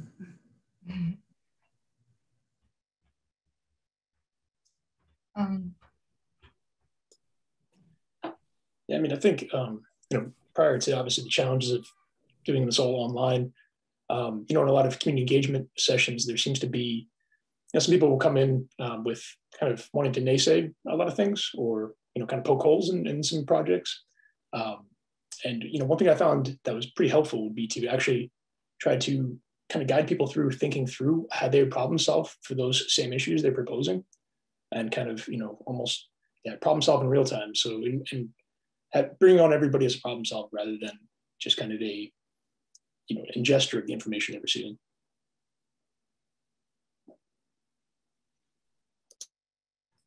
I think that we have a more a comment for Einat and Yile too, because we were chatting while you were presenting, guys, because there was a case here in Santiago, where a lot of cases here in Santiago, projects that were called Plaza de Bolsillo, that it's, the translation is pocket square, that were built. They were like also temporary and very sporadic, like for, I don't know, a year or a little bit more probably.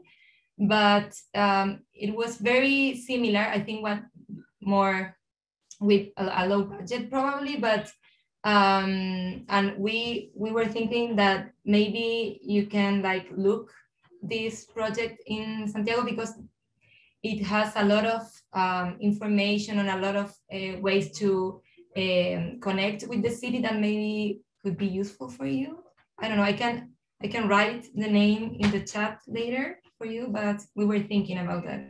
Yeah, that would be great. Like every kind of idea lead, understanding how you implement this thing, like would be great. Like there's so many aspects to this kind of actually come and, you know, especially when it's privately owned. So it's also kind of challenging. So everything that every reference we'll love to kind of hear. I think that in this case was different because they were like public lots, but they were like more like abandoned. So maybe they have like some things in common, but maybe it's useful too. So I will put the name in the chat.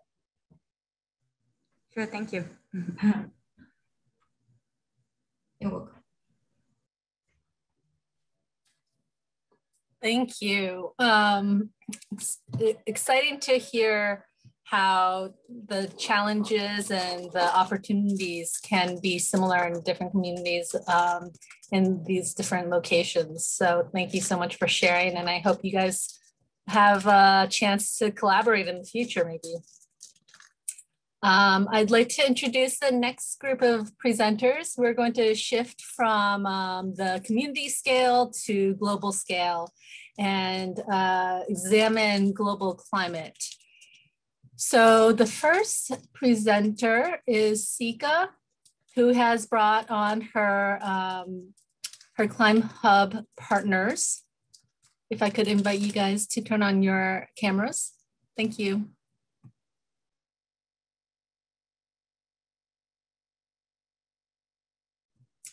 Sika, you're muted. Sorry. So just for the sake of time, it's just going to be me presenting, but when we have Q&A, all of us will turn on our cameras.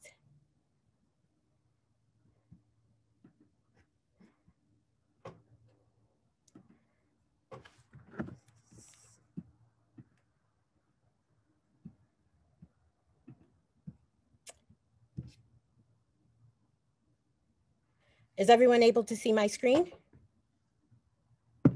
Perfect. Okay, great. My name is Sika, Amo Sika Cedro. I am an alumnus, MUP 2013. And I will be walking you all through today through a prototype we built that is focused on coastal cities in sub-Saharan Africa. But this specific prototype was built for Ghana.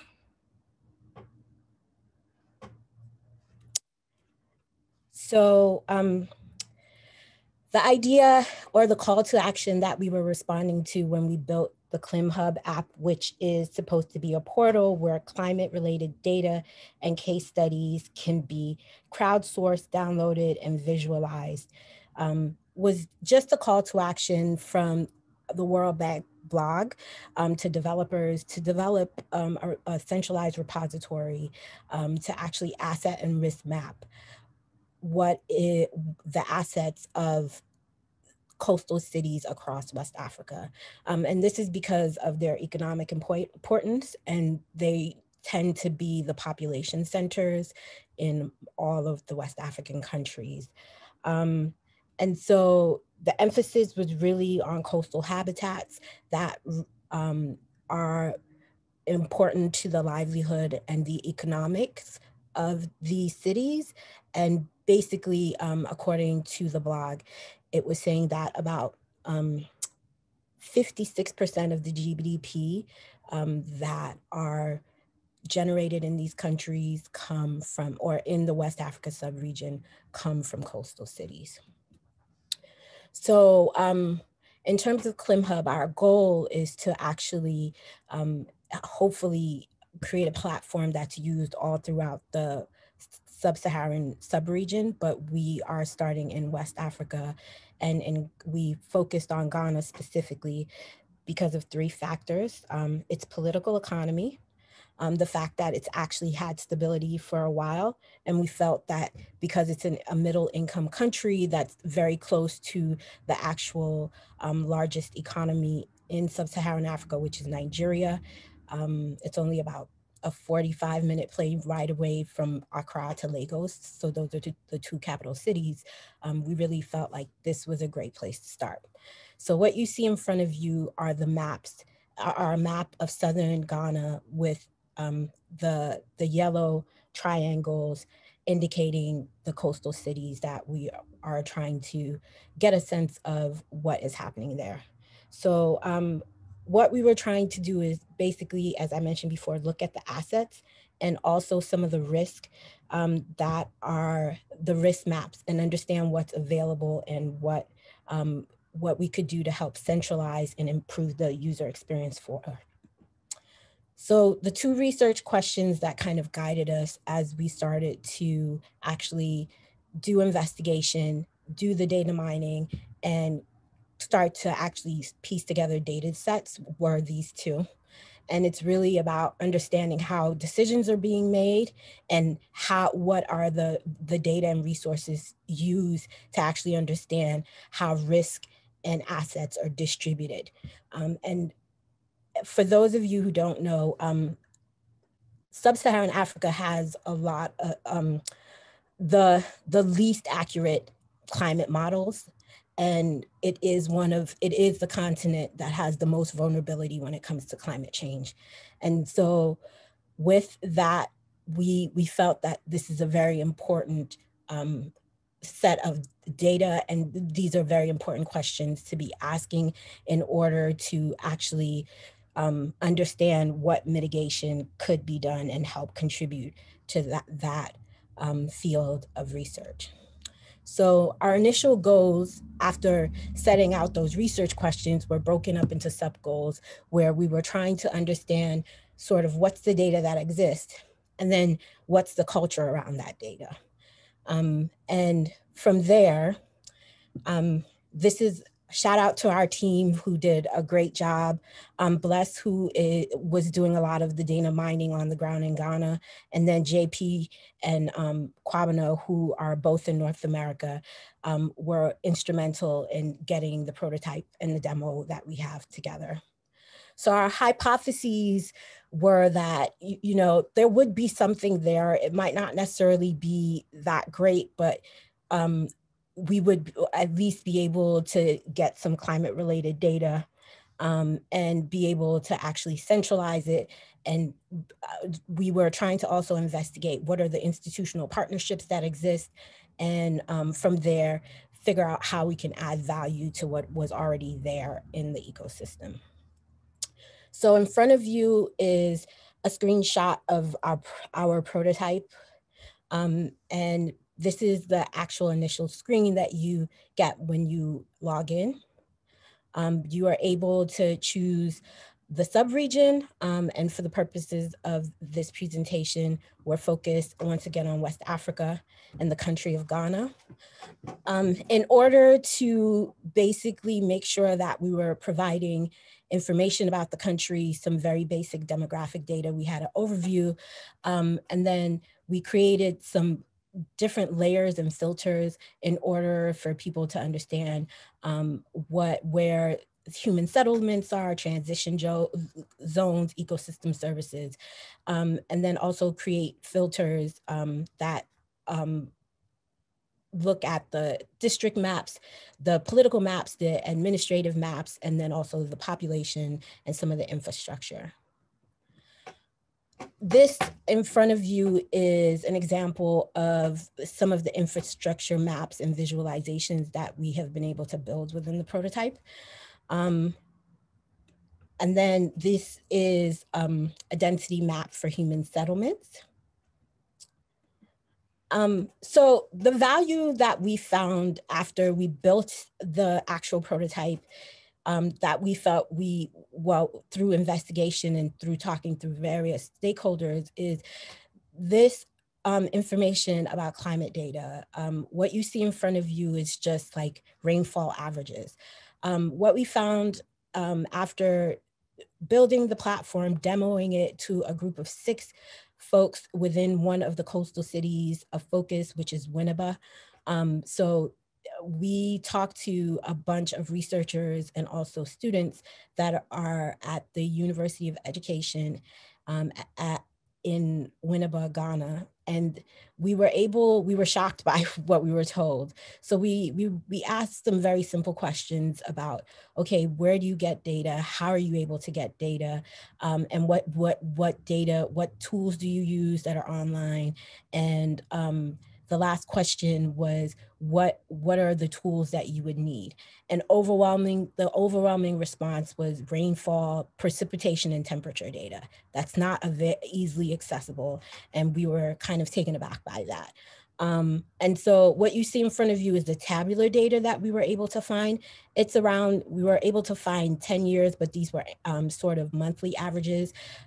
What would actually enhance climate models is to actually have some of these data sets that are more on a day-to-day or month-to-month basis, so that the actual climate models and also the research is a lot more, more focused and accurate. So in terms of revisiting the initial sub goals that we actually found, when it came to the data sets, we found that often they had to be purchased through a municipal authority or through the Ghana meteorological services.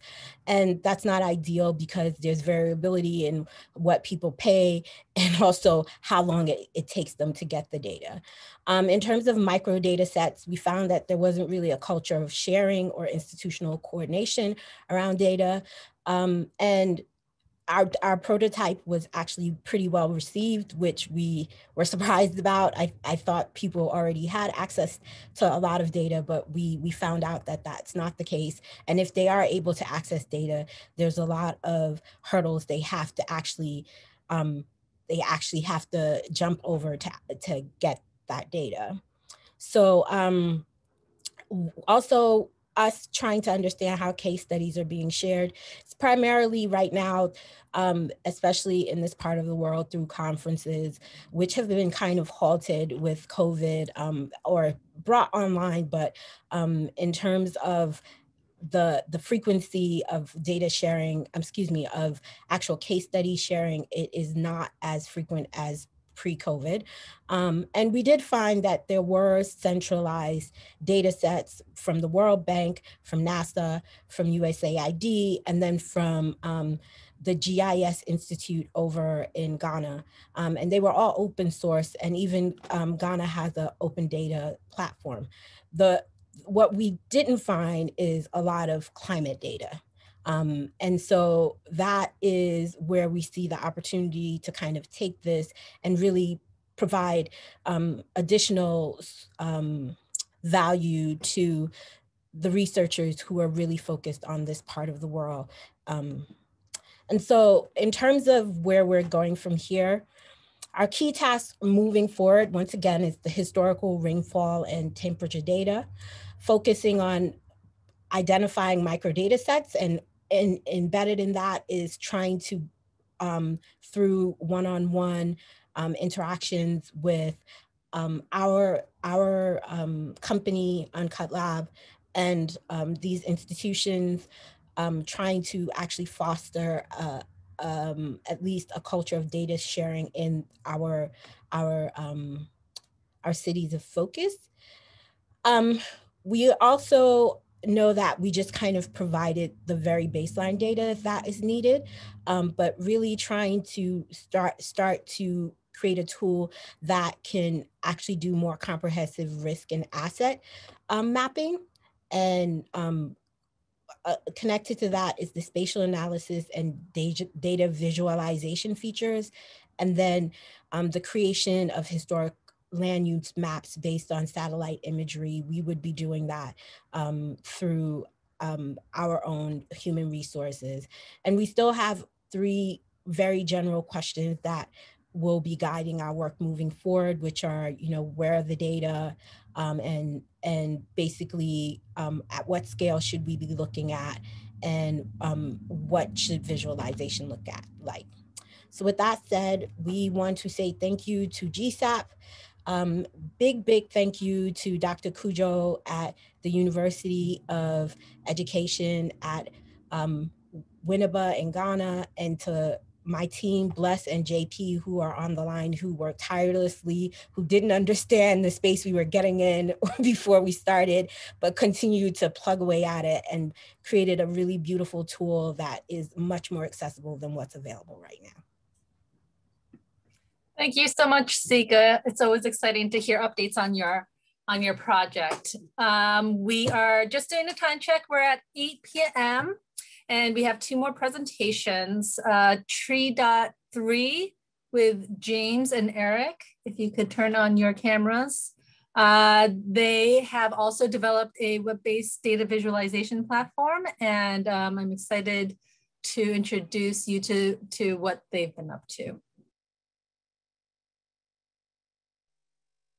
Hi, my name is James. I'll be presenting Tree 3 along with my partner, Eric. Hey, how's it going? Let me quickly share my screen. And let me know if that worked, and then I'll go ahead and get started. Looks great. Yeah, it worked. Excellent, thanks. So like I said, I'm James, and I'm presenting with Eric. All right. The increasingly urban future is all but certain. Estimates suggest the amount of new construction required to accommodate the population in 2050 will effectively double the amount of all built space that existed in 2020. Around the world, timber harvesting and use in construction is rising dramatically as a core part of this continued growth. Conventional and new engineered wood products are more popular than ever. They are heralded by leading architects and construction advocates as environmentally sustainable alternatives to steel and concrete due to their carbon sequestration properties. Yet the discourse on material sourcing and the larger climate and health implications of timber-based cities has been insufficient, particularly in relation to forest health. 3.3 seeks to investigate 2 questions related to the global timber trade. First, where does our wood come from? And second, what are the global impacts of local architectural interventions? It does this by merging valuable tools and data sets from related fields that have remained disparate for too long. These are tools for environmental advocates to study forest change, tools for planners and economists to study the trade of goods, and tools for builders and conscious designers to assess the life cycle and energy of their products. What's missing right now is a cohesive, intuitive, and free tool that connects these threads together. 3.3 aims to solve that problem. It provides users with the ability to explore and learn about the broader global implications of local architectural interventions by putting all of this in one place. Before we dive into that, let's back up and just get some quick context. Wood is ubiquitous in architecture, so much so that it is the focus of American Framing, the US pavilion at this year's Venice Biennale, designed by Paul Anderson and Paul Preisner. The project, among many other things, is an exploration of the analog and ambiguous quality of this so-called humble material and its domestic applications. But wood is anything but humble. Though outside the scope of the focus of Biennale, wood's ongoing popularity as a building material has had major consequences. Industrialized harvesting has devastated the world's forests, particularly in tropical regions throughout South America, Sub-Saharan Africa, and Southeast Asia. While global deforestation rates have slowed in the past 3 decades and are primarily linked to cattle and agriculture, the increasing demand for engineered wood construction products means that architecture will be responsible for a larger volume and larger percentage of deforestation in the coming decades, unless alternative practices are considered. Raw carbon metrics and on-site sustainability are ultimately meaningless if they result in devastation at the source. Roughly 1/3 of the world's land is covered by forests. And while there has been modest growth over the recent decades, and some of the blue areas you can see here, there has been overwhelming loss due to natural and artificial deforestation. About 1/6 of the world's forests has vanished in the past 150 years, over half of that just since 1980. When we try to evaluate the efficacy of wood-based construction, what do we miss when we ignore the costs at the source? How can an individual understand their relationship to this larger picture? The global trade of wood is immense. In 2018 alone, roughly 6 billion cubic meters, or 200 billion cubic feet of wood products were harvested and traded globally. This has huge economic implications for exporter and importer countries. This example from China, the world's largest importer of lumber, illustrates some of those implications. While its biggest partners by dollar value are mainly large, stable economies such as Canada, the US, and Russia, its partners for whom lumber represents the majority of its trade with China are primarily global South nations with vulnerable ecosystems. This economic imbalance means that nations such as Gambia are beholden to their reliance on exporting wood commodities to the detriment of their local ecologies. For builders and designers, life cycle assessment tools provide a way to track and quantify these environmental impacts for their projects, including wood products all the way back to the source. Life cycle assessment tools enable high fidelity metrics for sustainability and global warming impact, but they only tell half the truth. Current LCA tools focus on the bottom line numbers at the local site of intervention. They can be robust and detailed, factoring in every gallon of diesel, every inch of steel, every mile traveled. But they don't tell you a story. They don't provide qualitative and more fundamental concerns related to the sourcing of these materials. A wider picture of the global wood trade is missing. And additional costs such as deforestation, habitat loss, exploitative economic relationships, and others are not considered. We've tried to combine these various data sets from these tools and others, forestry models, global trade data, carbon and energy tracking, to create Tree3, a timber trade tool. By converting data charts, complex programs, and a static map into an interactive web tool. So like I just mentioned, Tree3 is an interactive portal for education, exploration, and advocacy.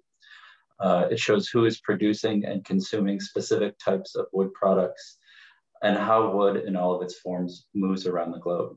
Next slide, please. This is the map portion of the tool. Here users can explore different countries and engage with different UI elements on the map, like pop-ups. Next, please. This is the input panel. This is how users control the portal, essentially. They're able to switch layers and filter for types of flows like import and export, and also to filter for different types of timber products. And here, this kind of allows the user to begin to dissect what is otherwise a very dauntingly large data set into manageable chunks. Next, please. This is the output panel. Here, key information is displayed about what you're currently seeing on the map. It also highlights important statistics and has some nice visualization so the user can begin to stomach those numbers and statistics as well. Next, please. Here you're seeing the forest coverage layer of the tool, as James has just shown, and you can explore around, for instance, we can click on the Ivory Coast. Next. And then this will pull up all of the details for that specific country, showing forest coverage as well as forest loss. So we can see here between the years 2000 and 2020, approximately 40% of forest coverage in the Ivory Coast was lost. And we wanted to make sure to connect forest coverage info with global trade, just to begin to bridge the gap between these two so that we could connect the global wood trade and environmental conditions at the source of wood extraction. Next, please. This is the global production and flows layer of the tool. Here, users can filter for specific flows as well as products and see which countries are important players for those products, and also click on and explore around and click to see which countries interest them. For instance, here we're looking at the flow of plywood into the United States. You can clearly see that the US is receiving plywood from many countries around the globe. And also we show the top 5 trading partners by volume. So here the usual suspects: China, Canada, Russia, kind of big timber producers, are the US's top trading partners in terms of receiving plywood. Next slide, please. Likewise, we can easily switch the flow to export. So here we're seeing the export of plywood from the US to different countries around the world. Again, the US is a big player in the plywood exporting game, exporting a lot to countries in Latin America, with top countries being Canada, Mexico. Interestingly enough, the Bahamas made the top 5, which I was not expecting to see. Next, please. And then also with this tool, something that we found very interesting is that if you look at more specialty wood products like tropical hardwoods, there's some really kind of interesting findings to be had. Here we're looking at the export of tropical roundwoods. Roundwood is just logs, for lack of a better word, from Ghana to countries around the world. And with some very kind of minor exceptions, the lion's share of tropical roundwood from Ghana is going exclusively to India and China. And this portion of the tool we find really interesting because it allows you to begin to spot trade imbalances between certain countries in the global timber trade. Next, please. There's another portion of the tool where you can investigate the interaction between trading partners. Here we have highlighted Ghana and China, and you can see all of the wood products exchanged between the two countries. For instance, here, the trade between these two countries is characterized by raw wood commodities flowing from Ghana to China, most notably the tropical roundwood, and then more fabricated materials like plywood and veneer flowing in the reverse direction from China back to Ghana, albeit in a much smaller volume. Next slide, please. The kind of last piece of the tool is a case studies component. And for this portion of the tool, we wanted to include it just so that the more kind of number-centric, heady parts of the tool are grounded in real world projects. And this portion of the tool allows for single narratives of specific wood products to be told from source of extraction to the site. And we have 3 different types of case study sites: project sites, so that's where buildings are happening; production sites, that's where wood is being manufactured from raw materials into various products; and lastly, harvest sites, and these are generally kind of forests where wood extraction is occurring. One such case study is Ritter Ranch, which we have highlighted here. This is a 7,200 tract home development outside of Los Angeles. If the user clicks on that case study, you will see this. And this is showing all of the key wood products that we've chosen to highlight for this case study. Here, that would include plywood, dimensional lumber, and OSB. And what this is doing is tracing those products from the project site through sites of production all the way back to sources of extraction. For instance, here you can see for plywood that was used at Ritter Ranch coming from a production site in a city in China and then being traced back to a forest in Eastern Siberia. And then also included is some volumetric statistics about those different products. Next, please. And then lastly, for each of the products, we show the embodied carbon and emissions data for each of the commodities at the different stages of extraction, production, and transportation. Ultimately, Tree3 is a platform for exploration education.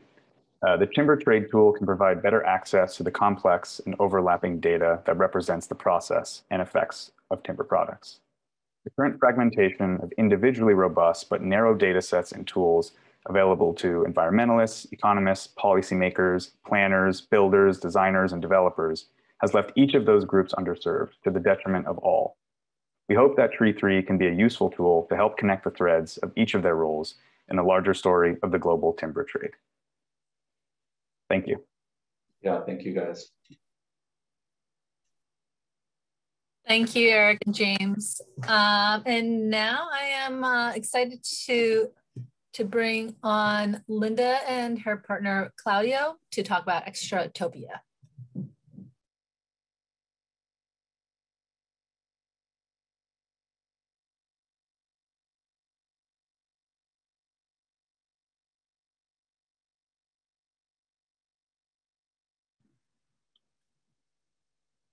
Okay, can you guys hear me and see the presentation?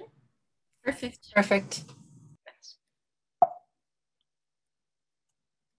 Okay, so my name is Linda Tilling. And I'm Claudio Estudillo. And we are both architects from Chile, and we are Kauder.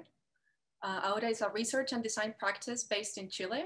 And in October 2020, when we started thinking about Extractopia, a research idea to challenge the extraction economies deployed throughout the Chilean landscape, the goal was to visualize the extractive machine of a copper mine in the Andes, in this case, Los Pelambres, with a very straightforward proposal.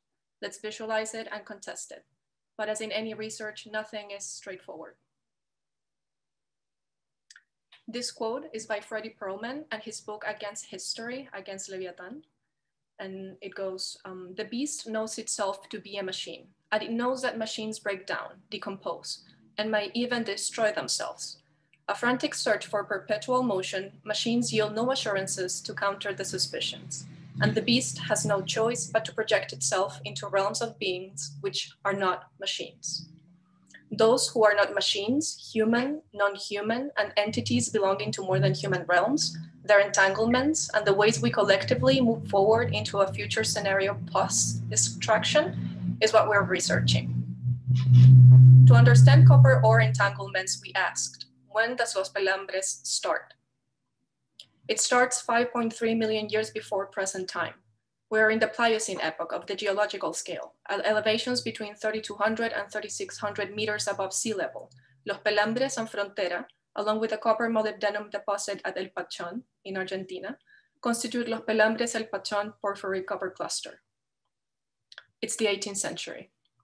We are in our most common historical scale. The Spanish Empire starts mining along the Andes to bring the riches of the West Indies to Europe by using indigenous labor known as mitas. Theodore de Bry, a Belgian engraver, depicts the circumstances of a famous silver mine in Potosí, current Bolivia, referred to as the mouth of hell. Silver extraction with boiling mercury led to the forced laborers' poisoning due to refusal by the Spanish Empire to dig ventilation shafts. Moving between the depths of the mine and the surface meant pneumonia and respiratory infections for the Indians. Potosí, once the economic center of the Spanish Empire, helped fuel the globalization of the economy. Silver found its way to every corner of the world. 70 years after its opening, the ore was exhausted. It's 1914.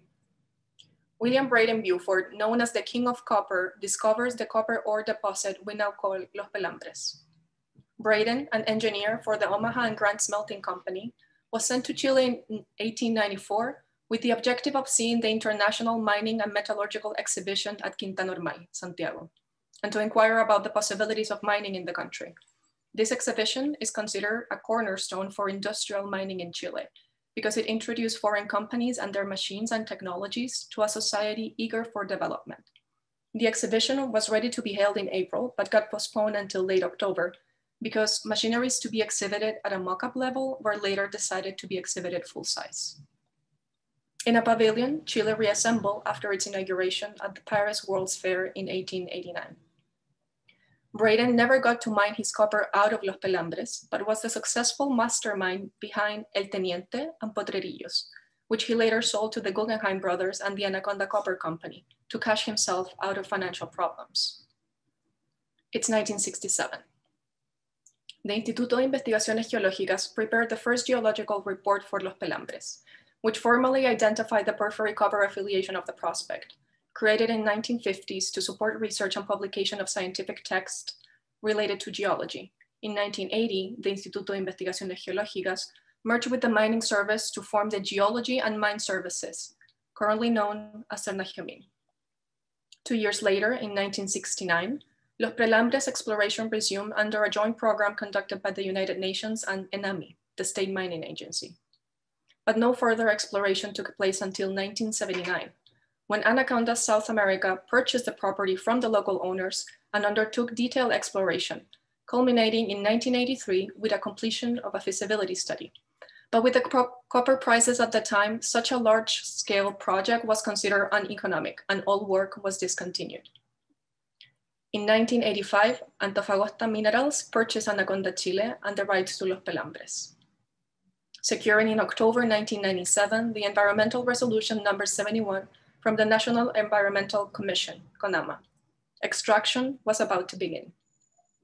The company was officially inaugurated on April 5th, 2000. Okay, the mine. It took 86 years since its discovery to start an extraction process of 37 years. In 2037, the mine will exhaust the mineral and in 15-year period of dismantling will take place. This is where and when Extractopia starts. The mine describes itself through 4 operation areas, each of them seemingly disconnected and confined, but fed together by discrete infrastructures that carry the copper slurry out of the Andes into vessels on the Pacific Ocean, via pipes 120 kilometers long that run across beaches, are buried alongside highways, run beneath sidewalks, and hover about towns. The extraction machine on circulatory system. The mine is not only extraction, but also matter out of place, which constitutes its environmental liabilities. Each of the mine's operation areas leave behind new landscape comprised of waste and co-opted nature-based solutions that are reshaping landscape. From the desalination plant facilities that during operation will alter the bay ecosystem at Puerto Chungo, and is already doing so by introducing red cusk eel as a mitigation measure. Eucalyptus plantation to rival the city of Los Vilos footprint. Originally designed as a 70 hectares evapotranspiration zone to deal with the water taken out of the copper slurry in Puerto Chungo, now a 141 hectare zone. Tailing ponds at El Mauro and Quillayes that will leave behind 2 million tons of tailing. These tailings will forever remain as a legacy of our own geological epoch. And slag heaps on top of the rock glaciers and high mountain wetlands and reshape our borders with Argentina. This type of extraction and the environmental liabilities left behind are no stranger to Chilean geography, mostly concentrated in the central region. A recent survey indicates that 389 of 757 national total tailings are found in the Coquimbo region. In the province of Choapa, where Los Pelambres is located, 13 are active, 52 inactive, and 26 abandoned. El Mauro is the 5th largest in the country, and along with Quillayes, amount to 2 million tons of tailings. Both of them closely monitored, but an earthquake away from disaster, or at least a strong wind. Like the one this time last year, that blew a toxic dust of particulate heavy metal on the town of Caimanes. So after our trip, we decided to retrieve more information about the massive environmental liabilities that develop as the fleshy bodies of the extraction machine. Knowledge about this new landscape can only be retrieved via their environmental impact assessment. 22 projects in the last 21 years with more than 20,000 pages of content developed by consultants hired by the mine are available online at the Environmental Impact Assessment website. And what struck us the most was the way these ecosystem impacts were drawn and the seemingly interchangeable nature of non-human species like trees, fish, and waters. Remove one and compensate somewhere else. The open pit, the slag heaps, the tailing ponds, all take advantage of the high ground, low ground topography. All sit on top of areas that saw water run. Water that is now caught before it reaches low ground and is bypassed to the nearest town. It also revealed the ways this content is explained to community members in the mandatory community participation meetings, avoiding complexity via presentations, no conversations. And how ecosystem concerns are presented by participants to these meetings, but hardly ever addressed. The pages on this slide read, "I can't hear the frogs at night anymore," or "My whole life I caught shrimp. I've sent my kids to school and support my family because of it. Now there are no shrimps in the river." This is the moment we realized we needed to build a network of advisors to understand what our own discipline is enabled to grasp. That is how we approached a marine biologist, a forest engineer, a microbiologist, and a glaciologist, asking them what concerns they express around these massive environmental liabilities. To our surprise, much of the current literature does not address co-opted nature-based solutions at this scale. So for whom do we draw? As we started to develop the idea of speculations, we saw a much urgent need around the ways we visualize what the mind is and what it does. How do we draw what is there but can be seen because of scale? How can the biocultural heritage of a place be put front and center, confronting the idea of managerial development? This past May 2021, the mine submitted for review the environmental impact assessment for a new and final stage of its development, which introduces a desalination plant to Los Vilos Bay. And following Chilean environmental law, we are currently waiting for the official community consultation to participate with drawings that would translate the concerns the subject matter experts expressed. So in partnering with the NGO Surgencia, who do outreach and environmental education in Coquimbo, we've been discussing the impacts of brine in the introduction of conger eel in Los Vilos Bay, understanding what do the documents inside the AIA not show. These discussions are for the development of a portfolio of drawings to be printed out to bring to the official community consultation and start a conversation rather than a presentation with the mine consultants that run these meetings.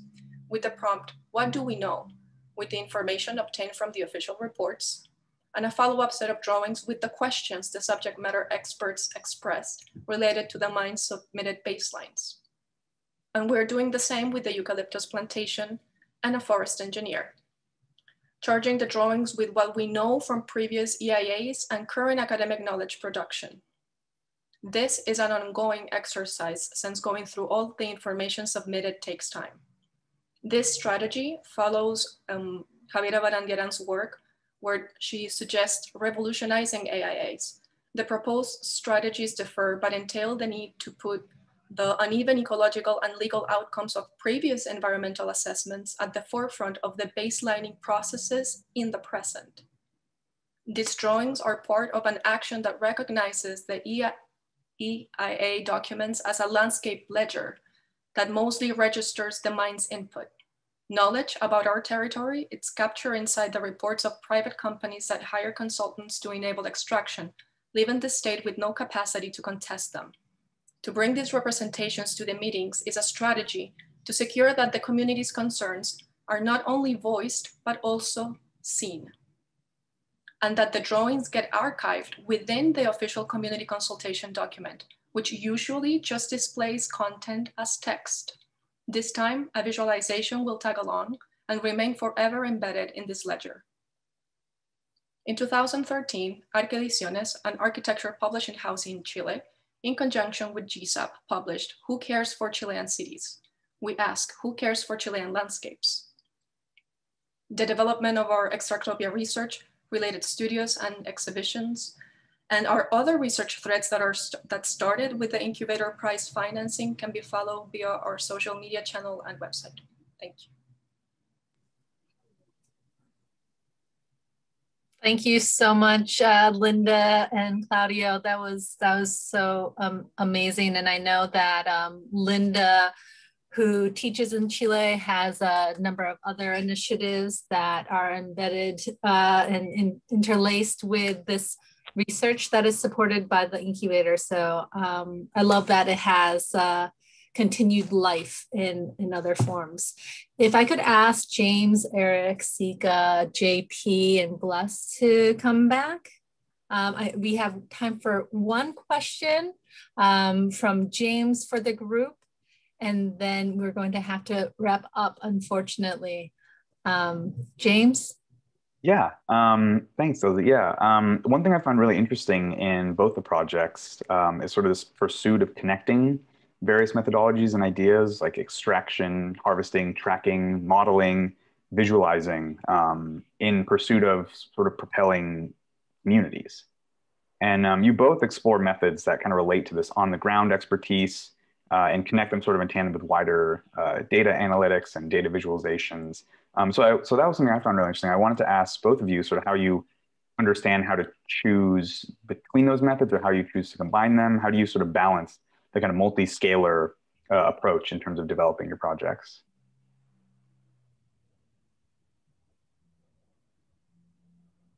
Okay, I think, Sika, I don't know. If you can go first. Thanks.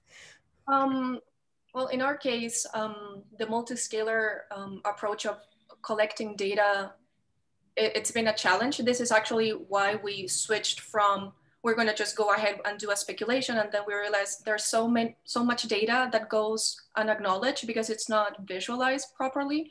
It's needless to say, we mentioned in the presentation, it's 20,000 pages of information. Right now, there's several initiatives in Chile to understand how the environment data gets visualized. There is an initiative in a university in Santiago called Observatorio Ambiental, who actually asks those questions. How do we actually empower communities through the publicly available reports that private entities put out, but are somehow the only knowledge we have about our environment? So the multi-scalar situation, it's a challenge, but at the same time, I think, and we both feel right now that we're at our crossroads here in Chile.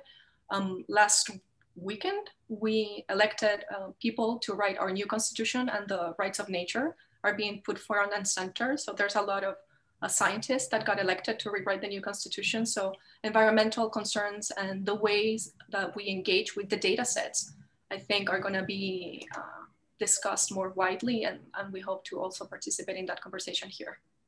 I don't know if that actually answers the question, but. Yeah, absolutely. Yeah, I think, it's really interesting. Sorry, I don't want to cut you off, Sika. Yeah, for us, I think because we still haven't necessarily explored all the stakeholder groups. Each of the real estate developers are interested in parcel level data and solar banks, while and they're a stakeholder group, while climatologists are kind of interested in the macro level stuff. So for us, we're letting sort of how things evolved and guide how we approach the scale question. And for me, I had these grand ideas that we would be able to cover West Africa within like 1 or 2 years.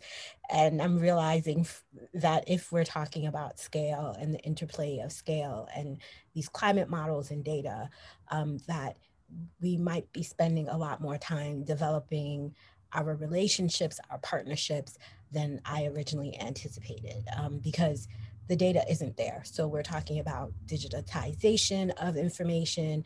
We're talking about making it, negotiating contracts to make the actual data publicly available. So that is all what we're now as a team trying to sort out as we move hopefully the project to a new phase.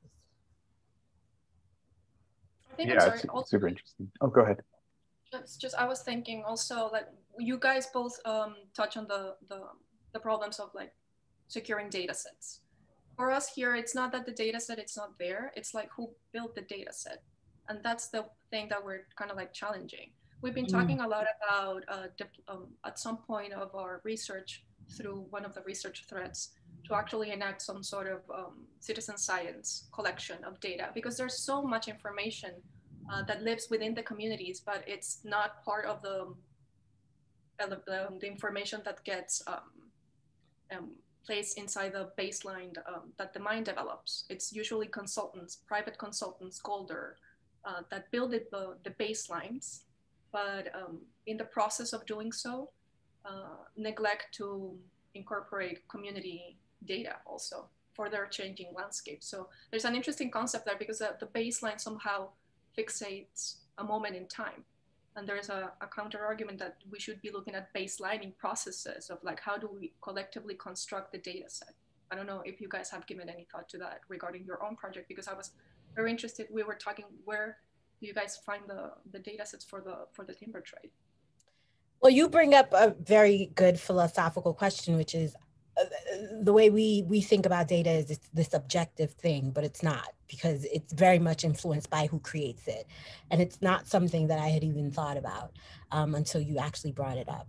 So for us, we are thinking about how do we even use what's available and use AI and other techniques to actually fill in the gaps, because of the simple fact that maybe in some countries, this information is not going to be there. But we never even thought about what is the actual sort of legitimacy of what's the baseline that we're actually feeding the machine. And so I think you bring up a really interesting area of inquiry that we need to kind of dig deeper into as we move forward our project. Yeah, absolutely. I think there's similar sentiments for our project. I mean, one of the challenges we had, because our fundamental goal is to try and combine pretty disparate data sets, we spent a lot of time sort of investigating what it would mean to overlap them.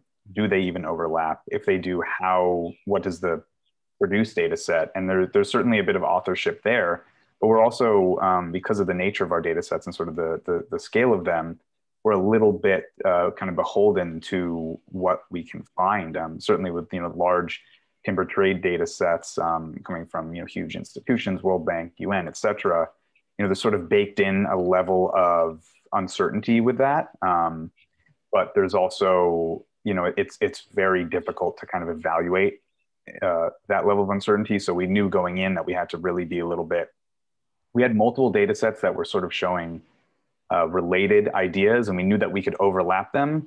And if certain things didn't line up or certain things really stood out that didn't make sense, we could investigate that a bit further and say, okay, maybe some of these numbers are wrong, or something needs to be investigated a little bit further. Why are certain countries seemingly producing more than what makes sense? And that's something that we spent a lot of time. Eric was really like a kind of data whiz, was really able to investigate a lot of that stuff super efficiently.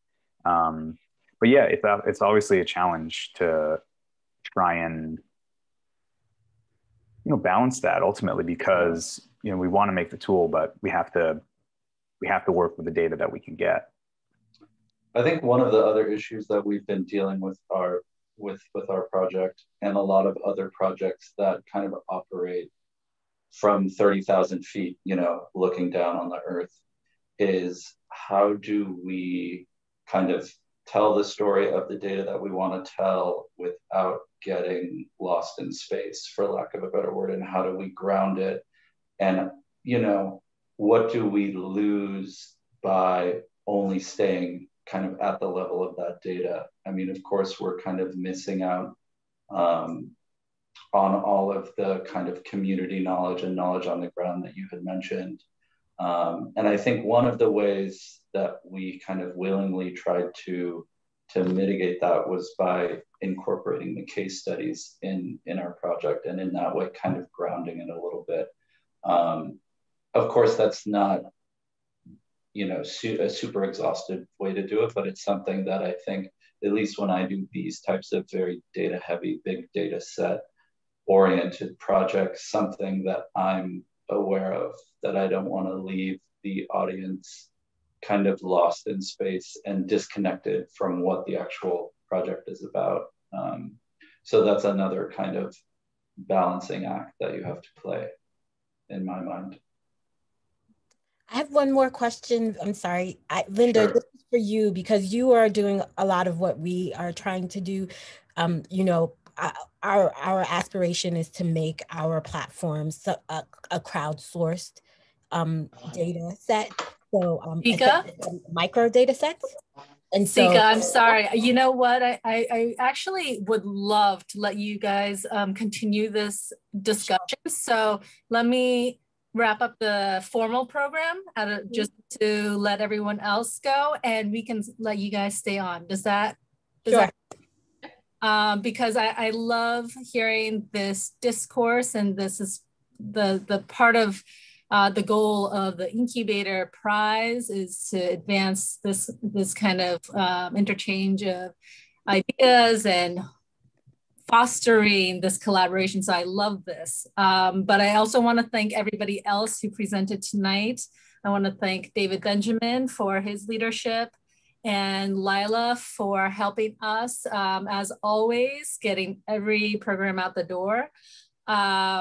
So thank you, and please stay in touch. If anyone watching the program has a question about the Incubator Prize and the next cycle, please feel free to email me at gsappalumni@columbia.edu. The applications are open in August for the next cycle, and the class of those graduating 2007 to 2021 are eligible. So look forward to those applications. Thank you, everybody.